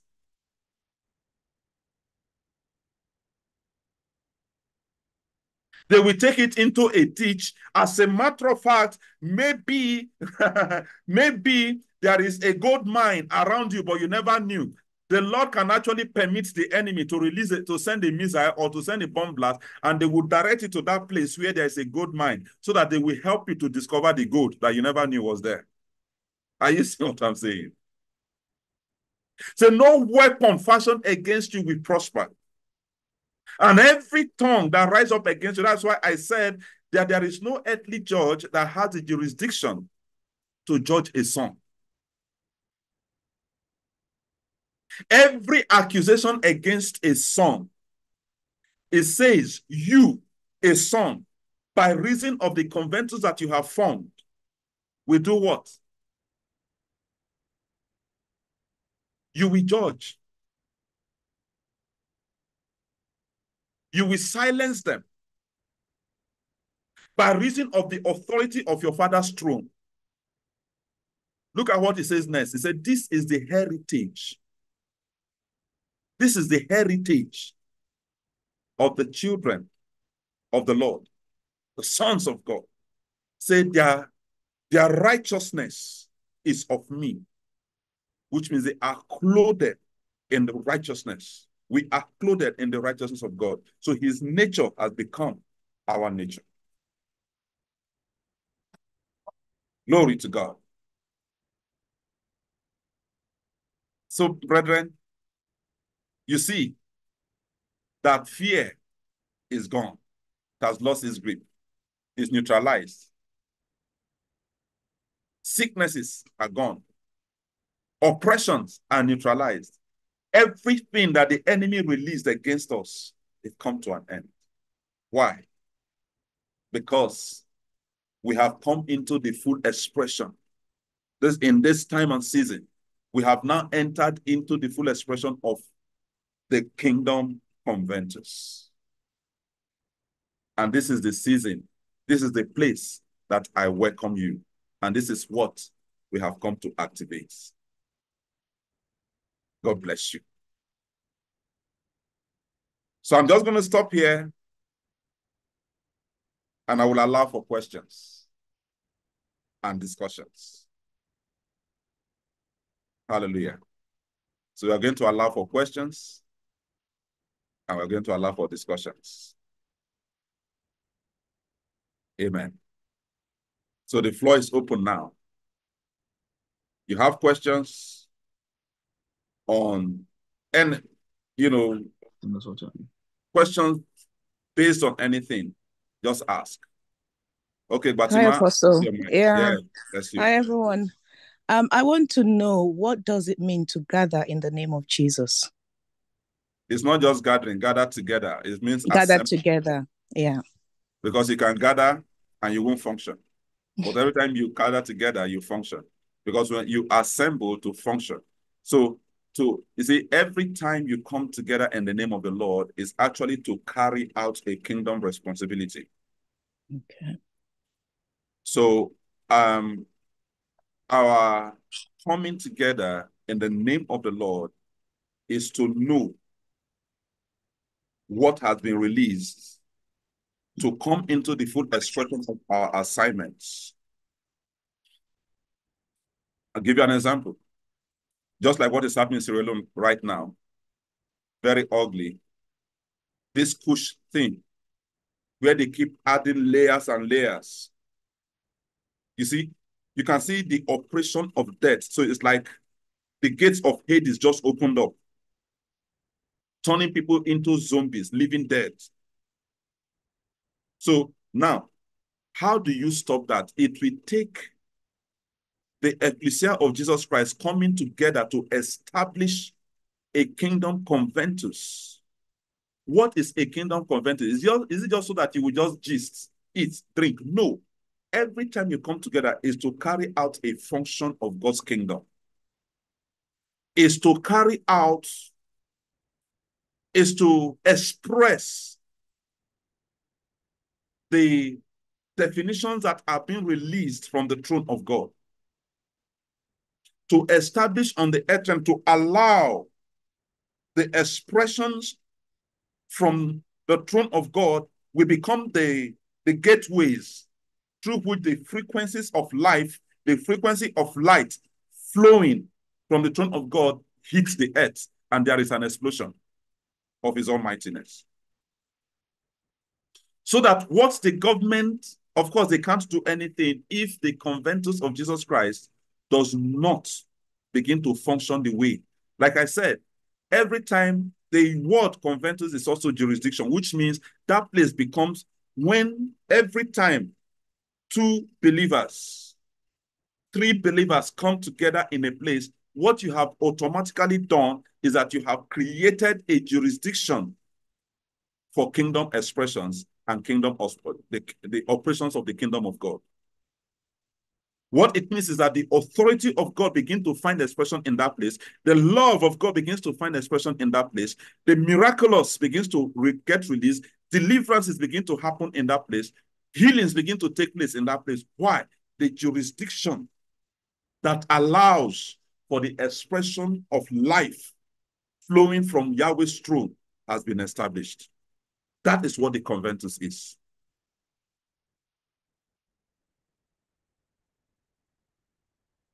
The Conventus really is the name given. Jesus was describing the Conventus when he said, where two or three are gathered together in my name. So every time there is a Roman Conventus, it's actually to function, to make a decision, and to establish Rome. The culture to establish a jurisdiction where the Roman the Roman authority, the Roman culture begins to find expression in that place.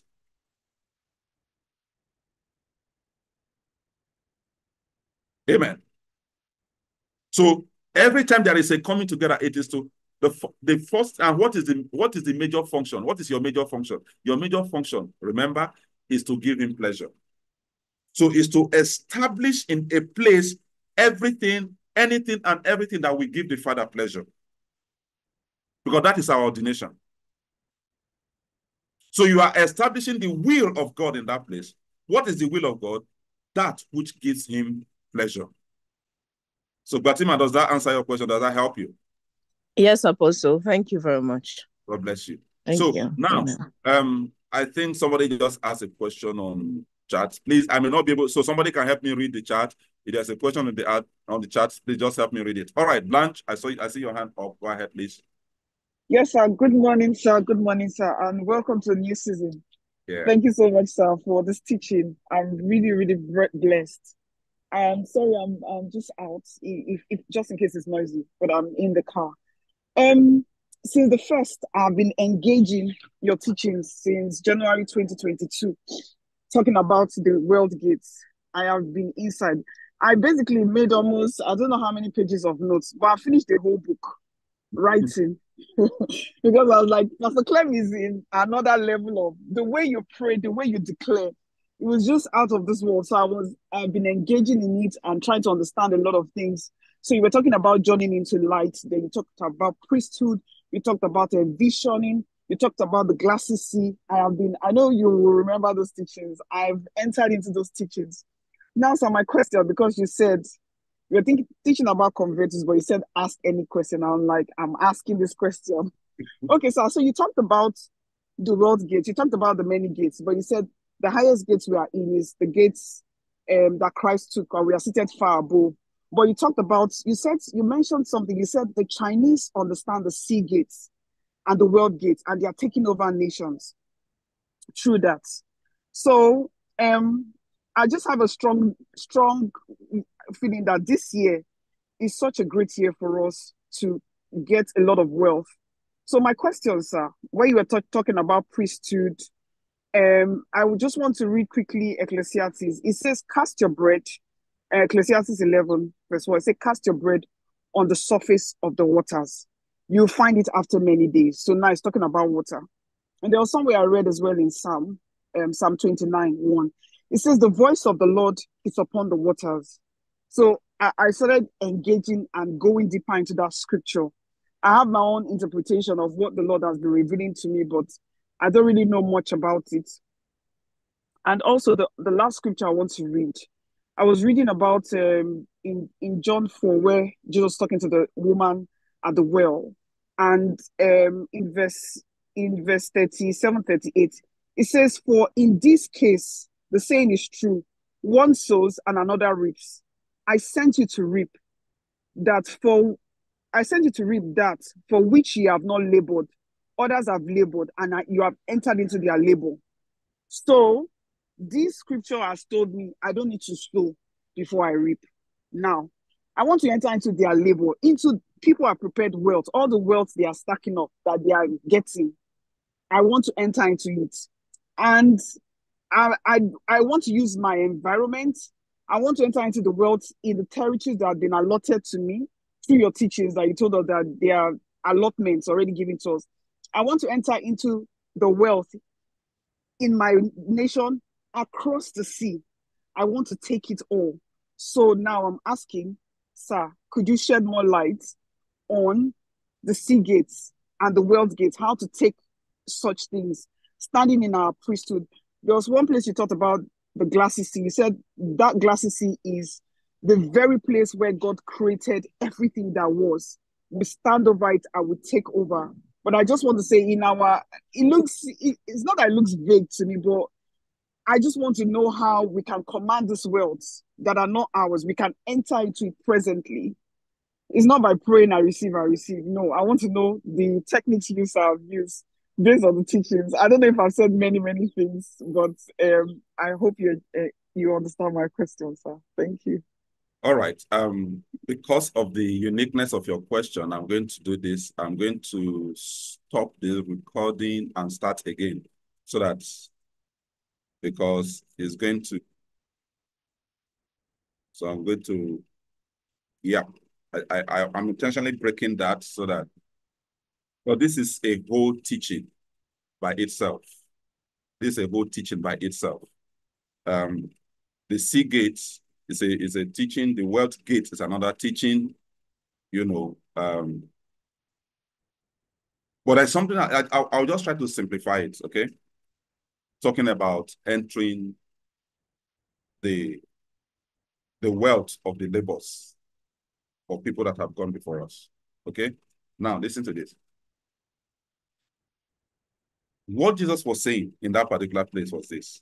You know, just like when you read the Hebrews 11, and it was saying that these people, there was something they began.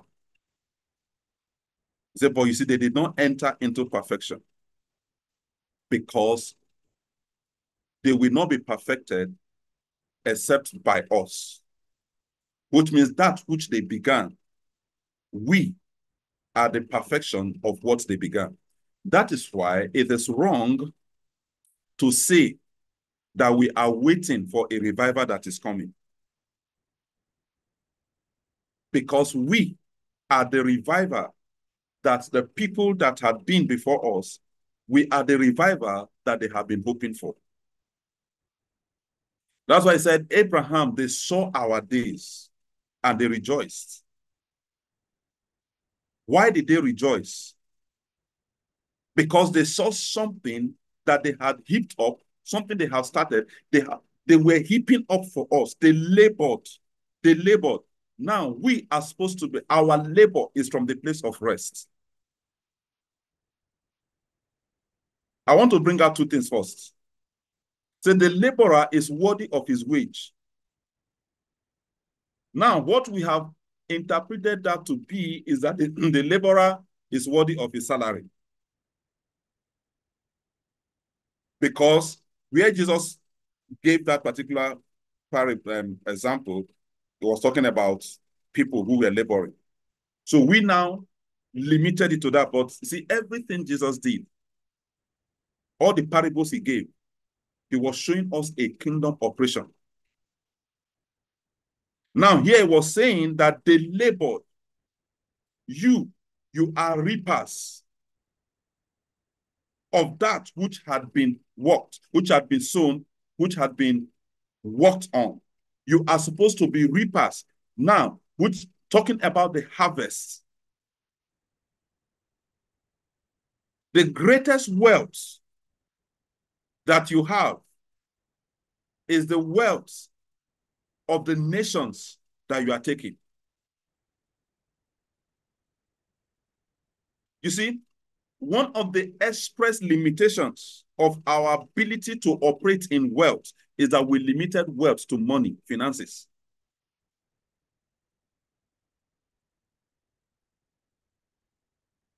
I gave us an example during the 11-11-11-11. For those of us who were there, I gave us an example of what wealth is, using the richest man that ever lived. It wasn't Solomon, but the king of Mali, an African.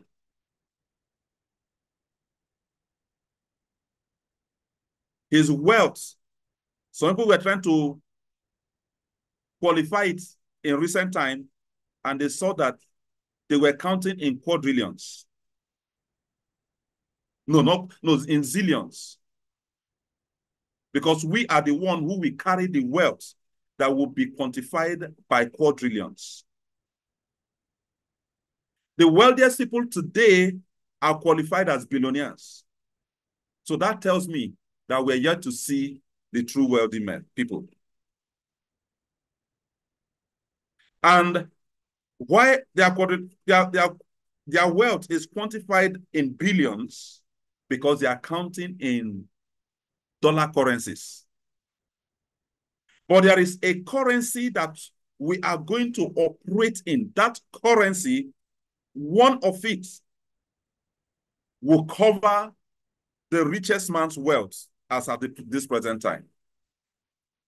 That is why you will hear that they say the richest man, they don't say the wealthiest man.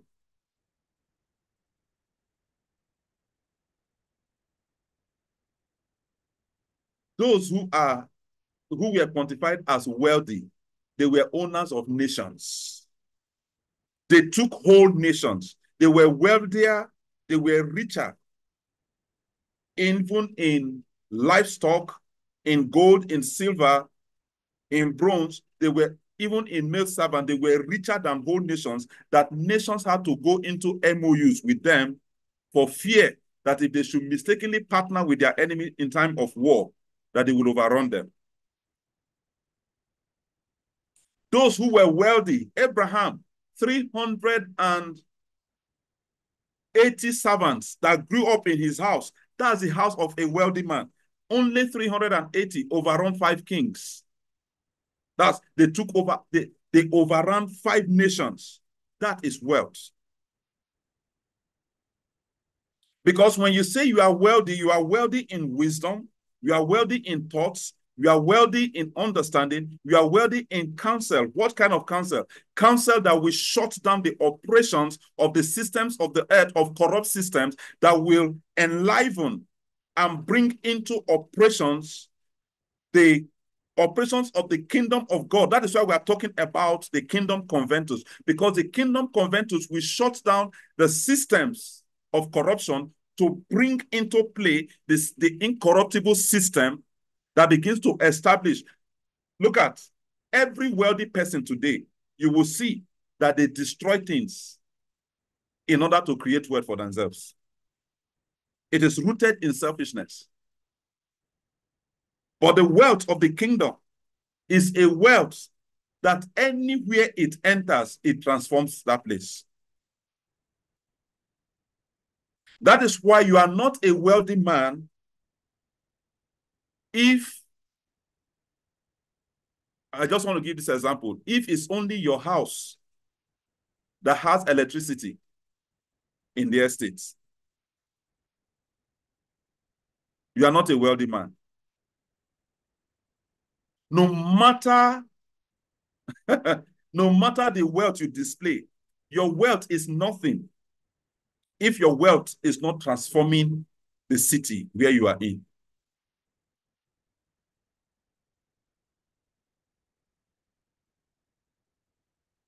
So when Jesus said, go make disciples of the nation, that is wealth.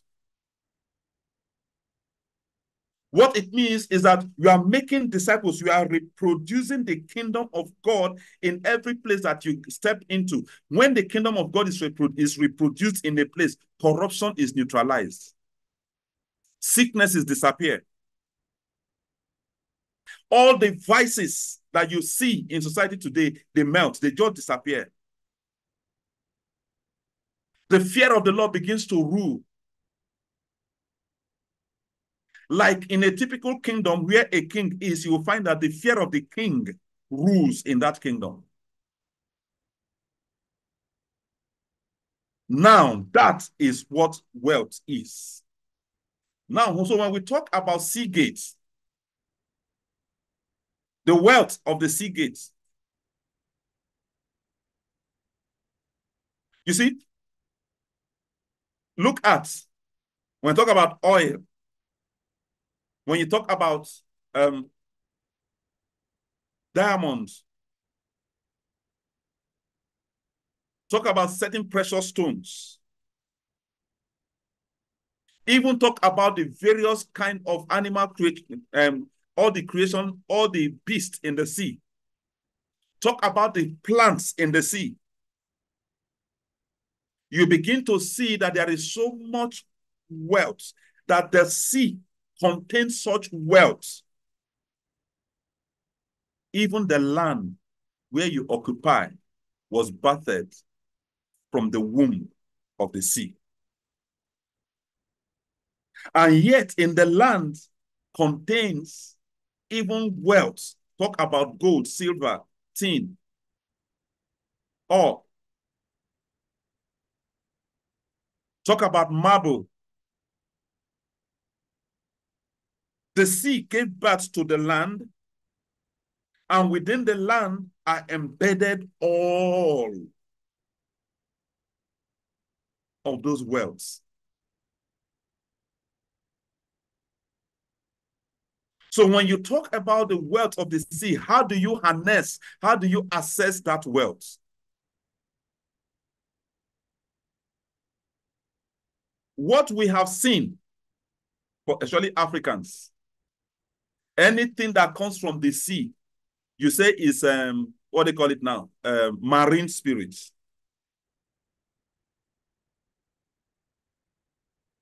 But have you ever wondered, why is it that it's only in Africa that the marine spirit tends to thrive? Why is it that in other nations, well, I don't know, but take, for example, the developed nations, how come they use the marine spirit to bring transformation?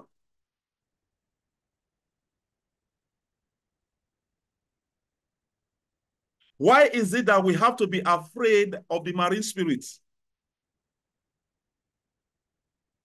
When he said, your ordination was to govern in the sea, in the air, and on the land.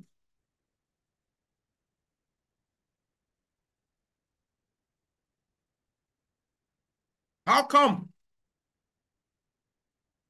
Have you ever thought about it? Somebody introduced the marine spirit or the marine world in order to keep you out of that wealth gate so that they can harness the wealth gate.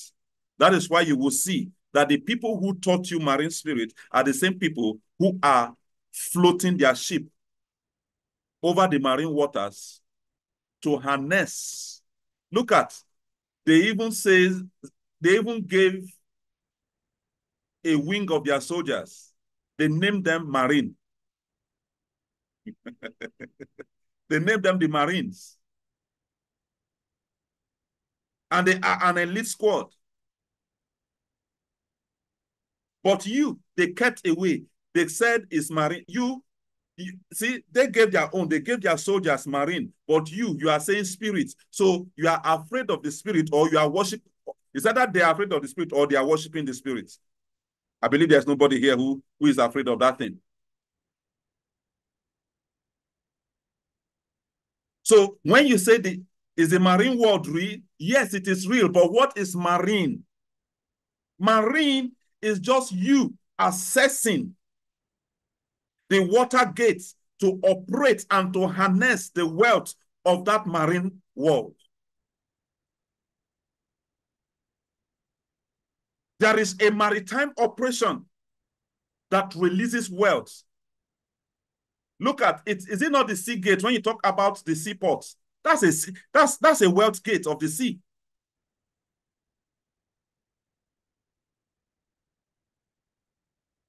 Just as the airport is actually designed, first of all, to harness the wealth gate of the air.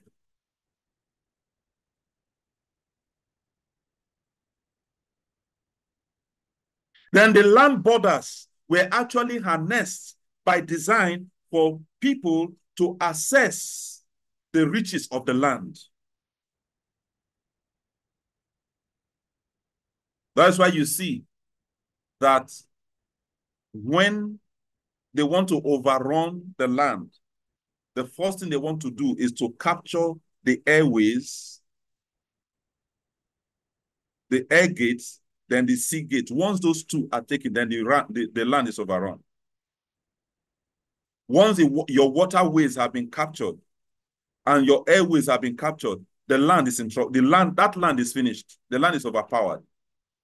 No matter how powerful, no matter how strong the soldiers, the army, the land army is.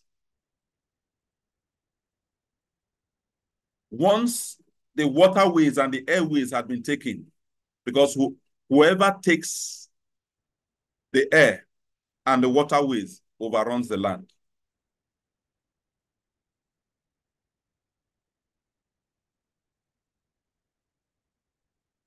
Hallelujah.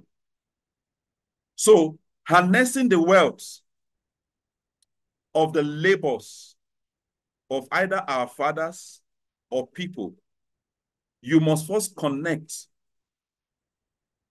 with the expressions of God's kingdom that flows from his throne. Motive is key. That's why you find that since you've been listening to those teachings, you will see that we dwell so much on the power of thoughts and the sanctified imagination. Why? Because if your motives are not right, you may be limited to the wealth that you will access. Why? Because once the motives are wrong, when wealth comes into a man's hand, they are corrupted. That is why you see that most of the people, the wealthy people who are today, you will think they are running mad because of the kind of things they are doing with their wealth, the kind of experimentations, the kind of things that they are, the kind of things they are bringing up. They are even deciding how many lives will be, how many people should die.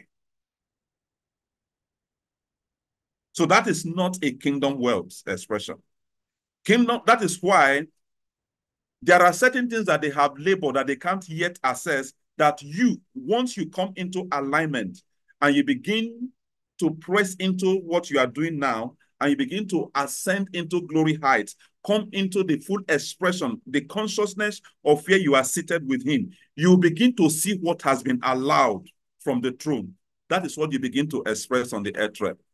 When that happens, one of the things we are going to teach during the, we call it supernatural traits, one of the things we are going to see is that most of the things that we have called wealth, they are really not wealth, because when you see the wealth of God's kingdom, you are in a hurry to bring that into expression on the earth realm. Listen, the gold of this earth, do you know that the gold of this earth is actually different from the gold of the kingdom? That is why when you bring the gold of the kingdom, those who know the quality of gold, they will see. That's why they describe the gold in Eden. Say the gold of that land is good. Does it mean other gold, they are not good? But that one, it qualified because it's a gold from a realm. The gold in that land is a gold from a realm. It carries purity.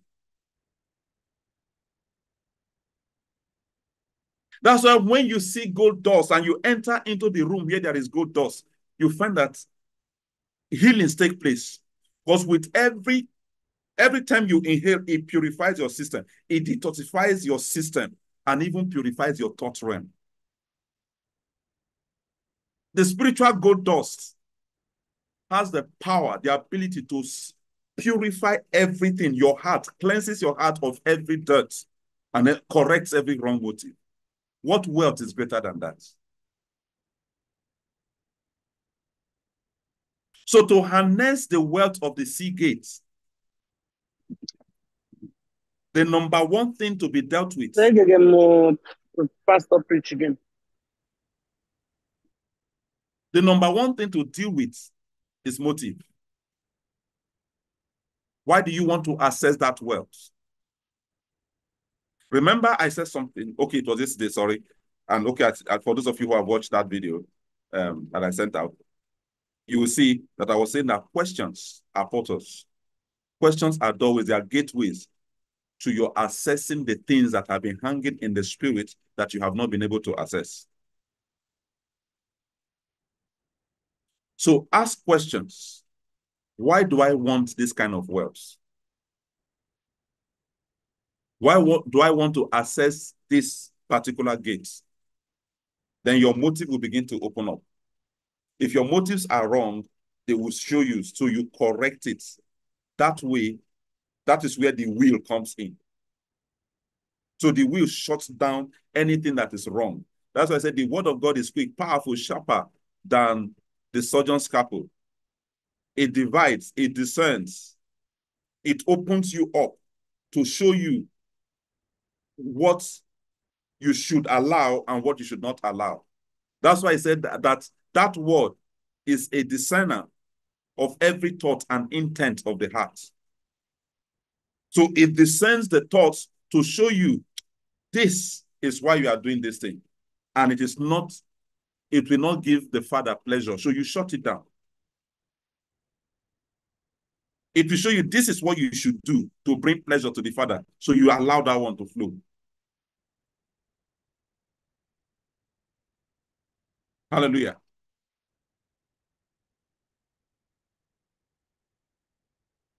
So it's time now. One of the things that you need to start doing is this: walk around the sea and legislate your sonship and establish the kingdom Conventus over the sea gates, so that the corruption that had been in that gate will be transformed into incorruption.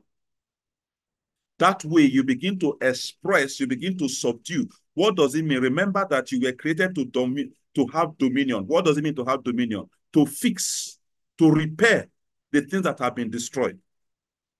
To take rulership of that gate. Now, so when you understand that I'm supposed to be ruling over the sea gate, how do you express your rulership? By decrees, legislating your priesthood over that gate. And by calling forth the things that should be operating based on what you have seen. That is where the glasses sea comes in.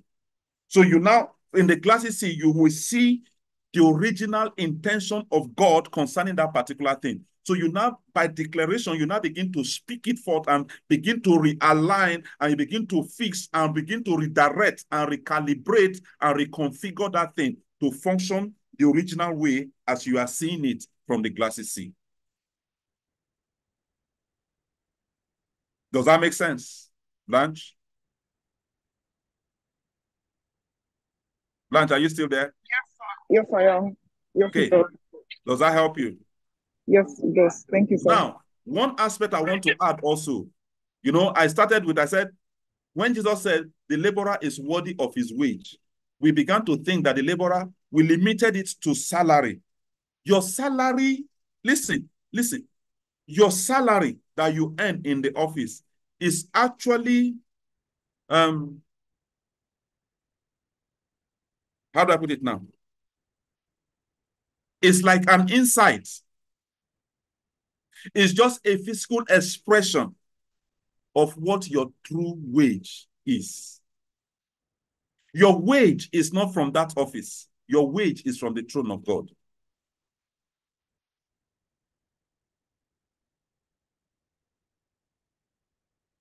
Your wage is from the throne. Your wage is not from the accountant's office. Your wage is not that check. Your name is not, your name being in the company's payroll is only a physical expression of another payroll that legislates over the physical payroll. That is why you will see where he says, you that have no money, come buy and eat. Why? Because you don't need money to buy. What you need is to come into the consciousness, the conscious state of your sonship expression. You will be downloading wage and you will be paying your directors. Oh my God. The season that we are entering, where sons are coming into expression, they are coming to the conscious expression of who they are. It's a season where you will see that the people who are paying you, they will be wondering where you are making your money.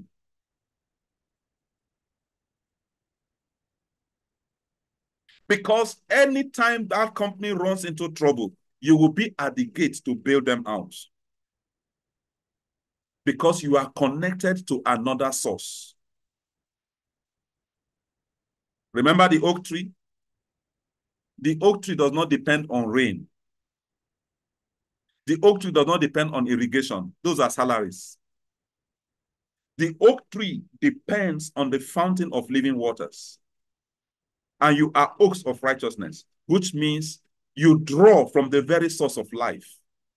You draw from the very source of wealth. Ooh, hallelujah. So while Wow. others are seeking wealth, you are connected to the very source of wealth. So you become wealth yourself. And that is why anywhere you enter, the fragrance of wealth follows you to express itself, to express the wealth of the kingdom in every place that you find yourself.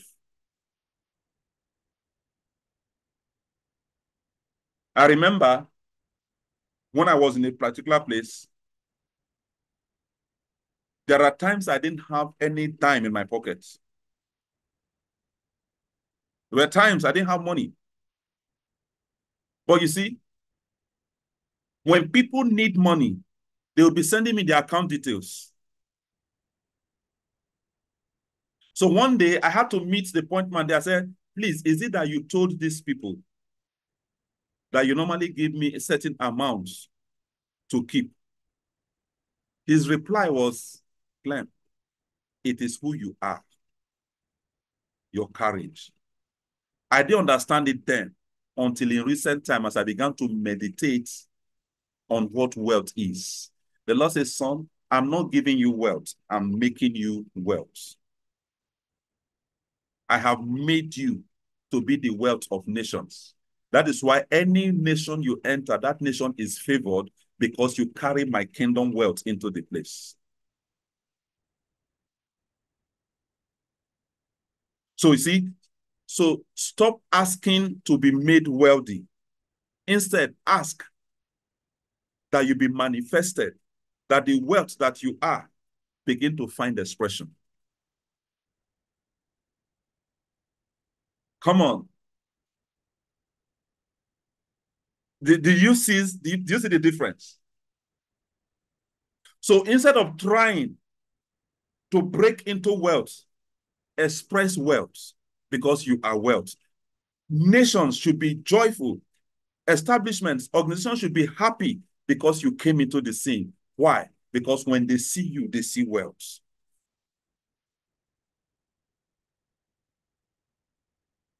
Somebody just said, kingdom wealth is true dominion.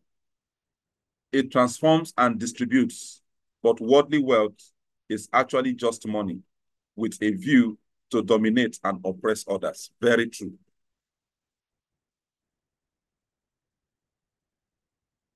So you see, when a wealthy man enters a place, because that wealth is established in righteousness, the nations, everybody around the person will rejoice. And they are not just rejoicing because they are going to get 10,000 naira to buy rice. No, they are rejoicing because they know that because this man is here, everything that was dead around them begins to come to life. Whether marriages, relationships, health, whatsoever was dead begins to come. Why? Because a wealthy man entered into the scene. And yet the man may not display anything money. The man may not give out any, they may not say any money. But you see, wealth came in. I pray that your consciousness of your wealth being be awakened now in the name of Jesus. I just release it now. Let that atmosphere be created where you begin to walk in the consciousness of your wealth being, because you are a wealth being. You are wealth. I want you to type it. I want you to say it. I want you to scream it, to shout it and say, I am wealth. I am wealth. I'm a wealth. I am I'm wealth. wealth. I am wealth. I am a wealthy. I am wealth. I am a wealth. I am well. I am wealth. I am wealth. well. I am wealth. I'm a wealth. I am well. I am wealth. Amen. All right. I think we've explained, we've dealt with that, right? Yes, well, sir. Thank you. Yeah, God bless you. Okay, let's have Esther. Go ahead.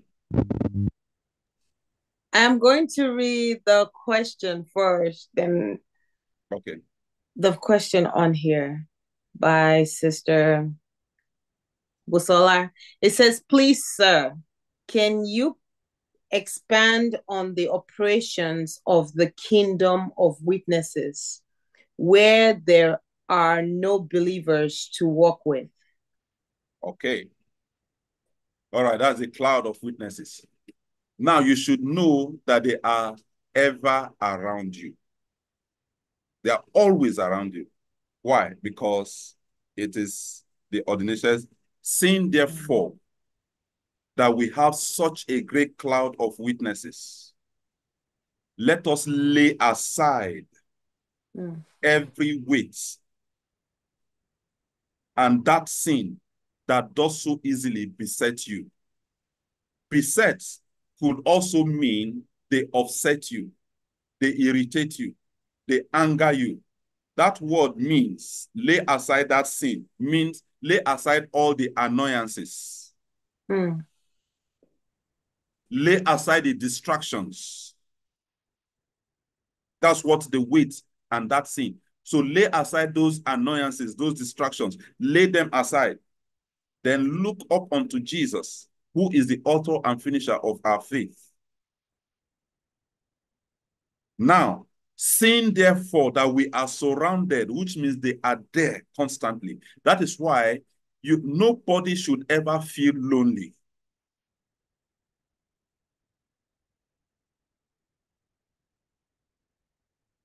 Listen, when you begin to walk, when your focus is on Christ, you will be amazed that the cloud of witnesses that have been released to partner with you at given times. Yes, depending on where you are, depending on what you are doing, depending on what has been assigned to do to you at specific times, there are witnesses that had walked that realm, that had walked that path, that path had been open to, that will come to join force with you because you are the perfection of what they began. This is also in line with that question that how do I enter into their labors? One of the ways to enter into that labor is by partnering with the ones who labored it. Because guess what? When you become, you that is the reaper and the one that sowed, right? Both the sower and the reaper, they come together. So the glory of the latter house becomes greater than the former because it's a combination of the former and the latter rain. I'm speaking from the throne now. Well, always speaking from, but this, something just opened up in the spirit. That's what I mean. So you see, every time, at every given times, there are clouds of witnesses that are waiting to partner with you based on what has been opened to you. Some were the ones whom they used to initiate that work, that pathway. Some were the ones that opened up that pathway. Take, for example, Enoch. Once you start pursuing something that has to do with immortality, Enoch come to partner. Why? Because he was the first person after the fall that located that pathway and walked it. He connected to the operations of eternity and entered into the fullness of what Christ had finished, and connected with the resurrected life and brought that into the present and began to walk it. Years before Jesus came to bring that which was completed in eternity, years before he brought it into time. So every time you connect with that, you will be amazed that he will come to partner with you, because there are things that he also needs to be perfected. There are things that he will begin to teach you. So now, if there are no believers around you, you can still establish the Conventus by connecting with the cloud of witnesses, because they are fellow saints, fellow believers, caught up in the realms of the spirit, but always with us. They will come and they will partner with you, and sometimes you will see them.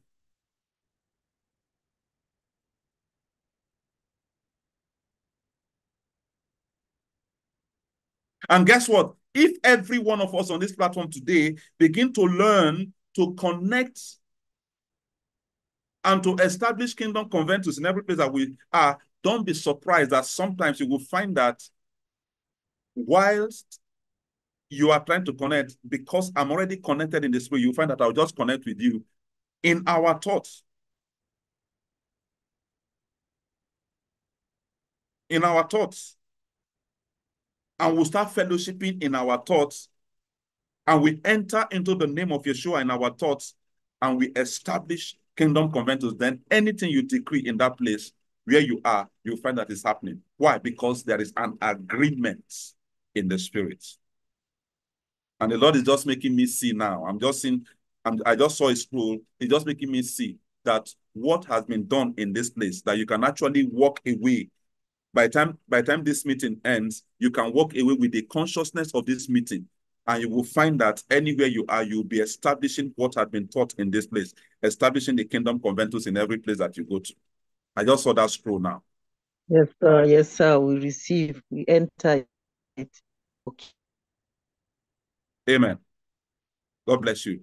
Busola, I hope that helps. I hope that answers the question. All right, Esther, let's hear you.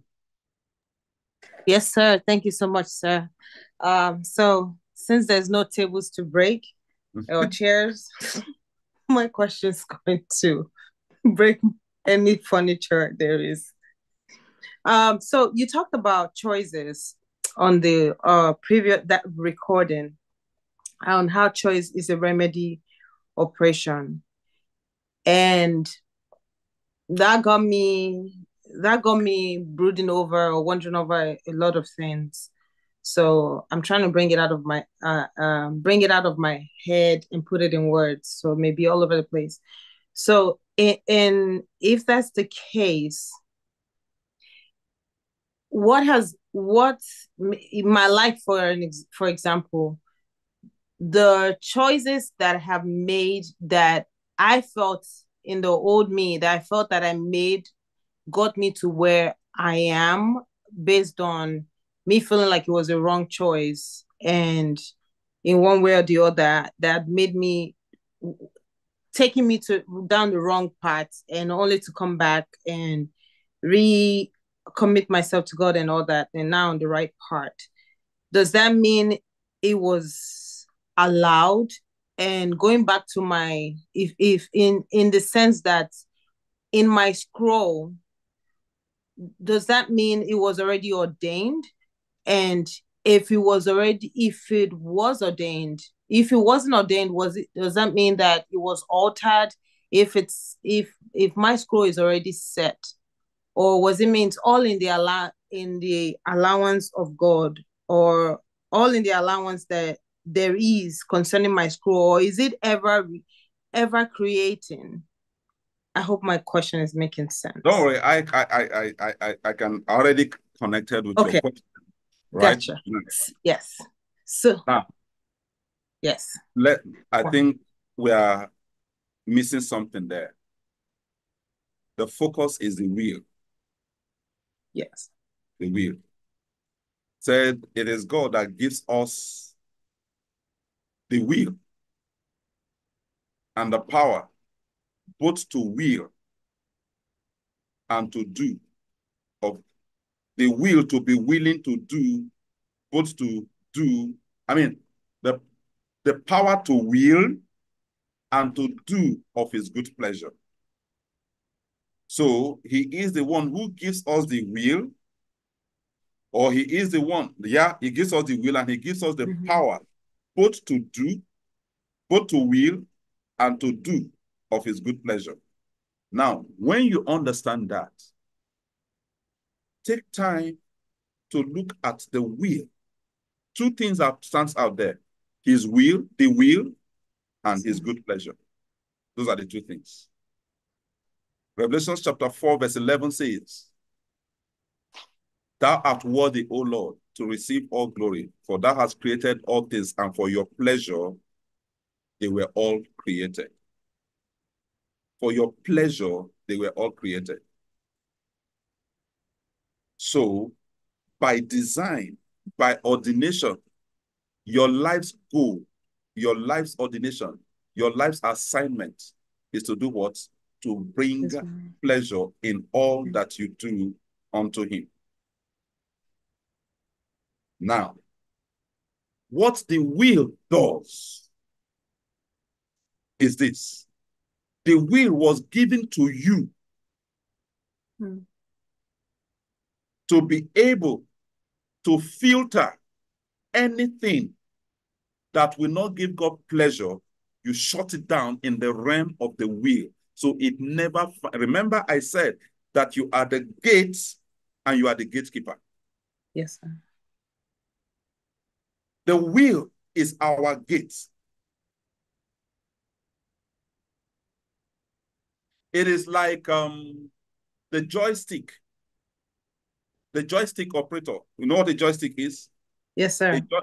The joystick is the person that is on the control of the CCTV camera, the console.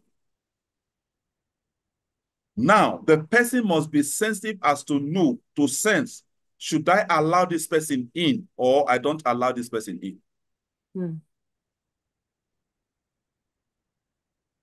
Because that is the highest point of security. That is why the watchmen in Israel, the people they call the watchmen in Israel, you know what they do? They are on the console and they are monitoring. The moment they see somebody by the border, they have 3 seconds to decide whether they should blast that particular movement. They should blast the movement or they should allow the movement. Whatever decision they make will determine what goes wrong or what goes right. Now, that is the operation of the will. The will is a major filter, just like your gut. If your gut becomes weak based on the things that we are taking and it destroys the gut, what happens? Free radicals begin to enter into your body, and that's when you start looking for a way to detoxify. That detoxification is a remedy. That detoxification is choice. Could have been stopped. However, if you took care of your gut, the gut would have filtered, will not allow free radicals to go into your system, so you won't need any detoxification. Yes, sir. Because the gut filters things that come into your system. So it only allows the things that will give your body pleasure to come into your system. Because the gut is highly functional. So in the same way, the will which God gives you the power both to will and to do. What the will does is to discern what is the pleasure, what gives God pleasure, and he allows that. But where the will becomes weak, what was not designed to be allowed, remember what he says, that whatsoever you allow is must be what has been allowed. Now, if you now allow what has not been allowed on the throne, you allow that into infiltrate the earth or infiltrate your life or infiltrate your home. What happens? That is when the issue of choice comes. So choice is a remedial to correct that thing that was not meant to be allowed through the will, but the will, because of the weakness, allowed it to find expression. So choice now come. How do we remedy this? What should we do? Should we do it this way? Should we do that? That is why people get caught up, and that is why that's why sometimes they end up in confusion because what should I do now? What should I do? But if it was not allowed from the will, the issue of choice wouldn't have arisen. Does it make sense? Yes, sir. So you now see that actually, if you so strengthen your will, how do you strengthen your will? In the place of constant fellowshipping with the Lord. And as you fellowship with him, you see his face, so you know what you must do. So you are building according to pattern. You are allowing on the earth realm what he has allowed. When that happens, the issue of choice will never arise because there is only one thing that is playing out, the will of God that is giving him pleasure. Chicken. Yes, sir. Does that make it clear now? Absolutely. Thank you, sir. God bless you. All right. Second one. Go ahead. So today's topic on Conventus, I understand perfectly, but the question came, so I'm asking. Right. In terms of intercessory groups, or should an intercessor be more of a convertus than just interceding? Your intercession should be, the intercessions you are interceding must be the place. As a matter of fact, your intercession, right, is an operation of the conventus. Remember, it says, if two of you shall agree as touching a thing. So your intercession is flowing from the place of agreeing as touching a thing based on what had been released in the heavens. So you are now interceding for that thing to find expression on the earth. How do you intercede? From the place of when you are standing, when you have discovered, when you have established a kingdom jurisdiction in a place, what do you start doing? Your intercession now is that jurisdiction begin to expand. Yes, sir. So it begins to find expression. You started 3 of you, so it begins to find expression. People begin to come into that jurisdiction and they are reconfigured and their mindset is tuned to become the mindset of that kingdom expression that have been established in that place. Does it make sense? Perfectly. Thank you. So sir. You see that your intercessions, your intercessory language changes. It becomes more of decrees and declarations, establishing things. The kingdom of God must be visible in this place. The kingdom of God must be visible in this place. So you begin to multiply the conventus. And the ecclesia begins to expand. So you now begin to legislate over the city. Yes. So the conventus is a jurisdiction where the ecclesia of Jesus Christ, that's talking about kingdom conventus now, is an operation, or sorry, it's a jurisdiction created by a part of the ecclesia that now forms another ecclesia to establish the kingdom of God. That is why when you send out, say, for example, this is what I expect us to do, talking about, okay, what should be the way forward in our sonship expression after the School of Supernatural. This is what I expect us to start doing, that we start from our homes, right, with our children, and establish consciously the conventus so that everybody begin to express the supernatural. So There is no food in the house. You are not, and no money to buy food. You are not thinking about, oh, I wish one auntie would just walk in now, or one uncle would just come in now. Instead, you command and food comes. That the mother will just enter the kitchen, carry pot and place on the fire, and all of a sudden, you see that something just appears, and the children just see food on the table. Mommy, how did you do that? Oh, I'm a son. Do you understand what I'm saying? Oh, I'm a son. And as a son, I have the power to command, because the power that is in Jesus, how he called those things that be not as though they are, how he told Peter when he needed to pay tax, he said, go, the fish, the first fish that appears, open the mouth and collect the coin and pay for yourself and pay for me too. Hey, come on. There are no finances in the house, no problem. So no finances in the house, no problem. All of a sudden, you tell one of your sons or one of your daughters, okay, go to my bag upstairs. I have, just check my wallet and bring the money that you see inside. But they knew. They have checked that wallet yesterday. As a matter of fact, one of them spent the last dime in that wallet. But you are saying, go to that same wallet, and they will say, well, just go and bring the money there. And they go and they see money just enough for what is needed.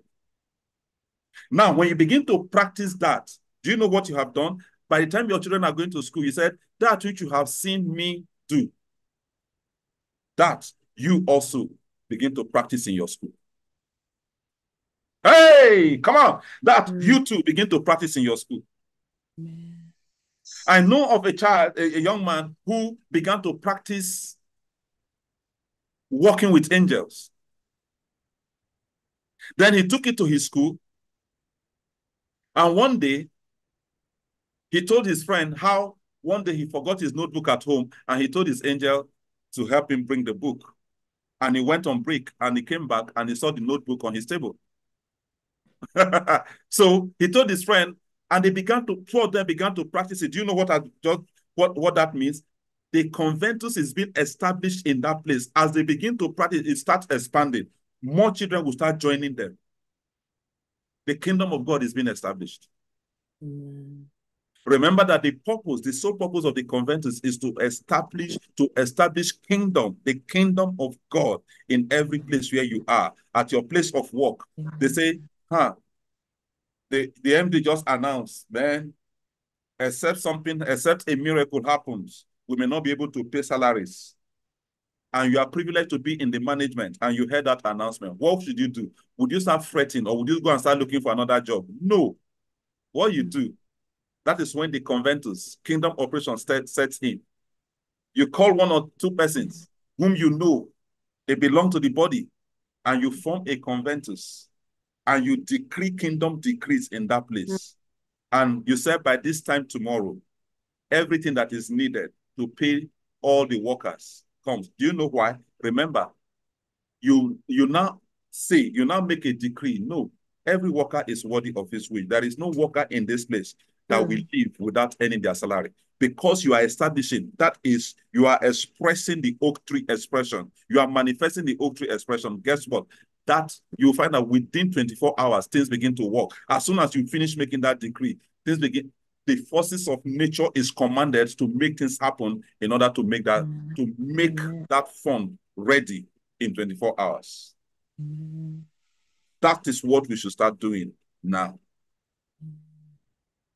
Amen. Amen. God bless you. Thank you, sir. There's another question. Okay. From Sister Busola this time. Okay. She said, sir, in the congregation of believers, combining both sons and ordinary believers, can Conventus be effective / activated by the sons with this mix? The sons are the ones who will establish it. Then other ones, when they see the operations of the Conventus that the sons have formed, the kingdom Conventus the sons have formed, it will provoke them to jealousy and stir up the sonship that is in them that they did not know is in them. So it is the sons, because light and darkness can work together, even though they are nominal, but you see, they are still they are one leg in, one leg out. They are yet to come into a full expression of it. So what the sons will do in that case is that the sons within the place, they come from a conventus. That is why, remember what we keep teaching, that Eudokia, that's why we don't have a local church. All right? That's why we don't have a local church. As a matter of fact, subsequent meetings on these first Sundays is not going to be in the mornings like this, so that people would have gone to churches for places where they go to churches in the morning, like in Nigeria, in Africa. People would have been able to go to church in order to come back and to join. So we'll make it either in the afternoon or in the evening, so that more people can join from different parts of the world, right? Now, however, we're having this today because it's just the inaugural, and this time specifically was given to me. That was why I couldn't compromise it. Because normally when times are given, they are portals, they are gateways. So you don't want to bring in your own time, because then it will become a remedial. Choices will come in. Because the Lord is taking me through the school of the wheel. So much I'm learning about the wheel. So much I'm learning about the wheel. So, like I'm saying, so the sons in the place. So what we normally say in Eudokia is that you are being trained so that you will go into the local churches, discover sons, and form a conventus, form a jurisdiction, a kingdom jurisdiction in the place, through which you will start expanding what you have learned in this place. And through that, you will awaken more sons who have been in the state of slumber. Because those sons are in the state of slumber because they are yet to be awakened into the consciousness of their sonship. And that's why the enemy rides on their ignorance. But now you carry this knowledge into those places, stir them up by you establishing the conventus, the jurisdiction that will awaken their consciousness. Then one by one, they will start coming in, they will start joining, and the conventus begins to expand. A time will come, once you have discipled them long enough, don't be surprised that Lord is okay, let's go to the next place. Let's go to the next town, for they also need to know and come into this knowledge and understanding. So I hope that helps. All right, Vivian, let's hear you. Okay, thank you, sir. Bless you. Yeah, actually, I wanted to share a testimony, especially when you were talking about making decrees and taking the sea gates and all that. So what happened was 3 days ago, I was in my house, and all of a sudden, my husband just came in and said that the rain has started. I was not like, first rain of the year. So I just rushed out. So immediately I rushed out. Even my daughter followed me, Brother Joshua followed me, and we're under the rain, we're making declarations. We're just speaking, making declarations. And then when we're satisfied, we came inside, and I continued with my trading. And just like that, 1 hour later, I made the kind of profit that shocked me. And it has been like that, like a daily thing. Although what I've been making daily is not as much as what I made 1 hour after that declaration, but it has been wonderful. I just thought to share, sir. Okay, now see what she just shared. One of the things we are going to learn when we take that school, I don't know what to call it yet, whether supernatural words, I don't know yet. When they give me the theme, we will know. But one of the things we are going to learn is this, that in trading as sons, you don't trade as others do. They will give you the time to start. Now, if you are looking at your trading app, you will see that the trading is rising now. You will be tempted, let me jump in. They will say, don't. Then just when it looks like it's coming down, they will say, now get in. And you get in. As soon as you get in, you will see that it may drop, then all of a sudden it begins to rise, and it goes up to a peak and sustains for a moment. They will, just while it's still dragging in that sustenance at that peak, they will now say, now pull out. if you don't pay attention to the pulling out, you will see that you will start losing. I did that experiment with a young man. I said, he said, what I try to do is when the Lord gives me things, I look for somebody who, I don't do those trades. All right. The one that I even got involved with, they've not allowed me to even trade with it. Instead, I'm just a user, right? I just use the product. They've not allowed me, right? Now, but a young man called me who was discussing some things with me. So I said, okay, you know what? Let's practice something. Just like you said, we'll just make declarations. Then we will wait in the ascensions. All of a sudden, we will see when we will hear an announcement. The trades are open. I will say now, jump in. So he jumped in and he made some crazy, sorry, permit me to use the word, he made some crazy profits. But within 10 minutes, the thing was still moving. And we heard the trade is over, pull out. I said, pull out now. So he pulled out. As soon as he pulled out, about 3 minutes later, we saw that the thing just crashed. And the young man said to me the first time, I said, Pastor Clem, thank God you were here with me. So I would have lost. He said, because the way the thing was going, I wanted to just continue. Thank God you were here with me. Now, listen. This is what it means to trade from the ascensions,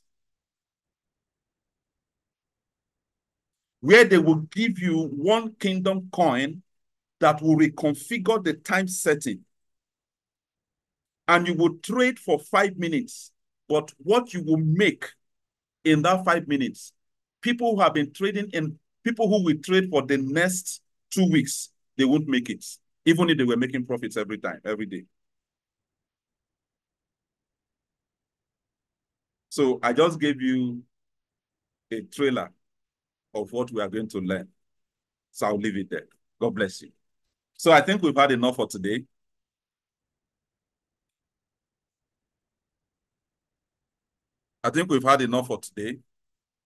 So we shall continue on Wednesday when the Lord gives us the topic. But Wednesday will be a live fellowship,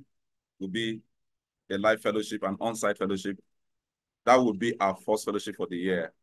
And we'll be starting with, let's just come, mingle, dine and wine together, and let's just relish on all that we've learned. Amen. So as many as can find their way to Lekki on Wednesday, please do. But if you can, don't worry, we'll still have a teaching. We'll still have a teaching, very short teaching to encourage us. Then after that, we'll just have the breaking of bread.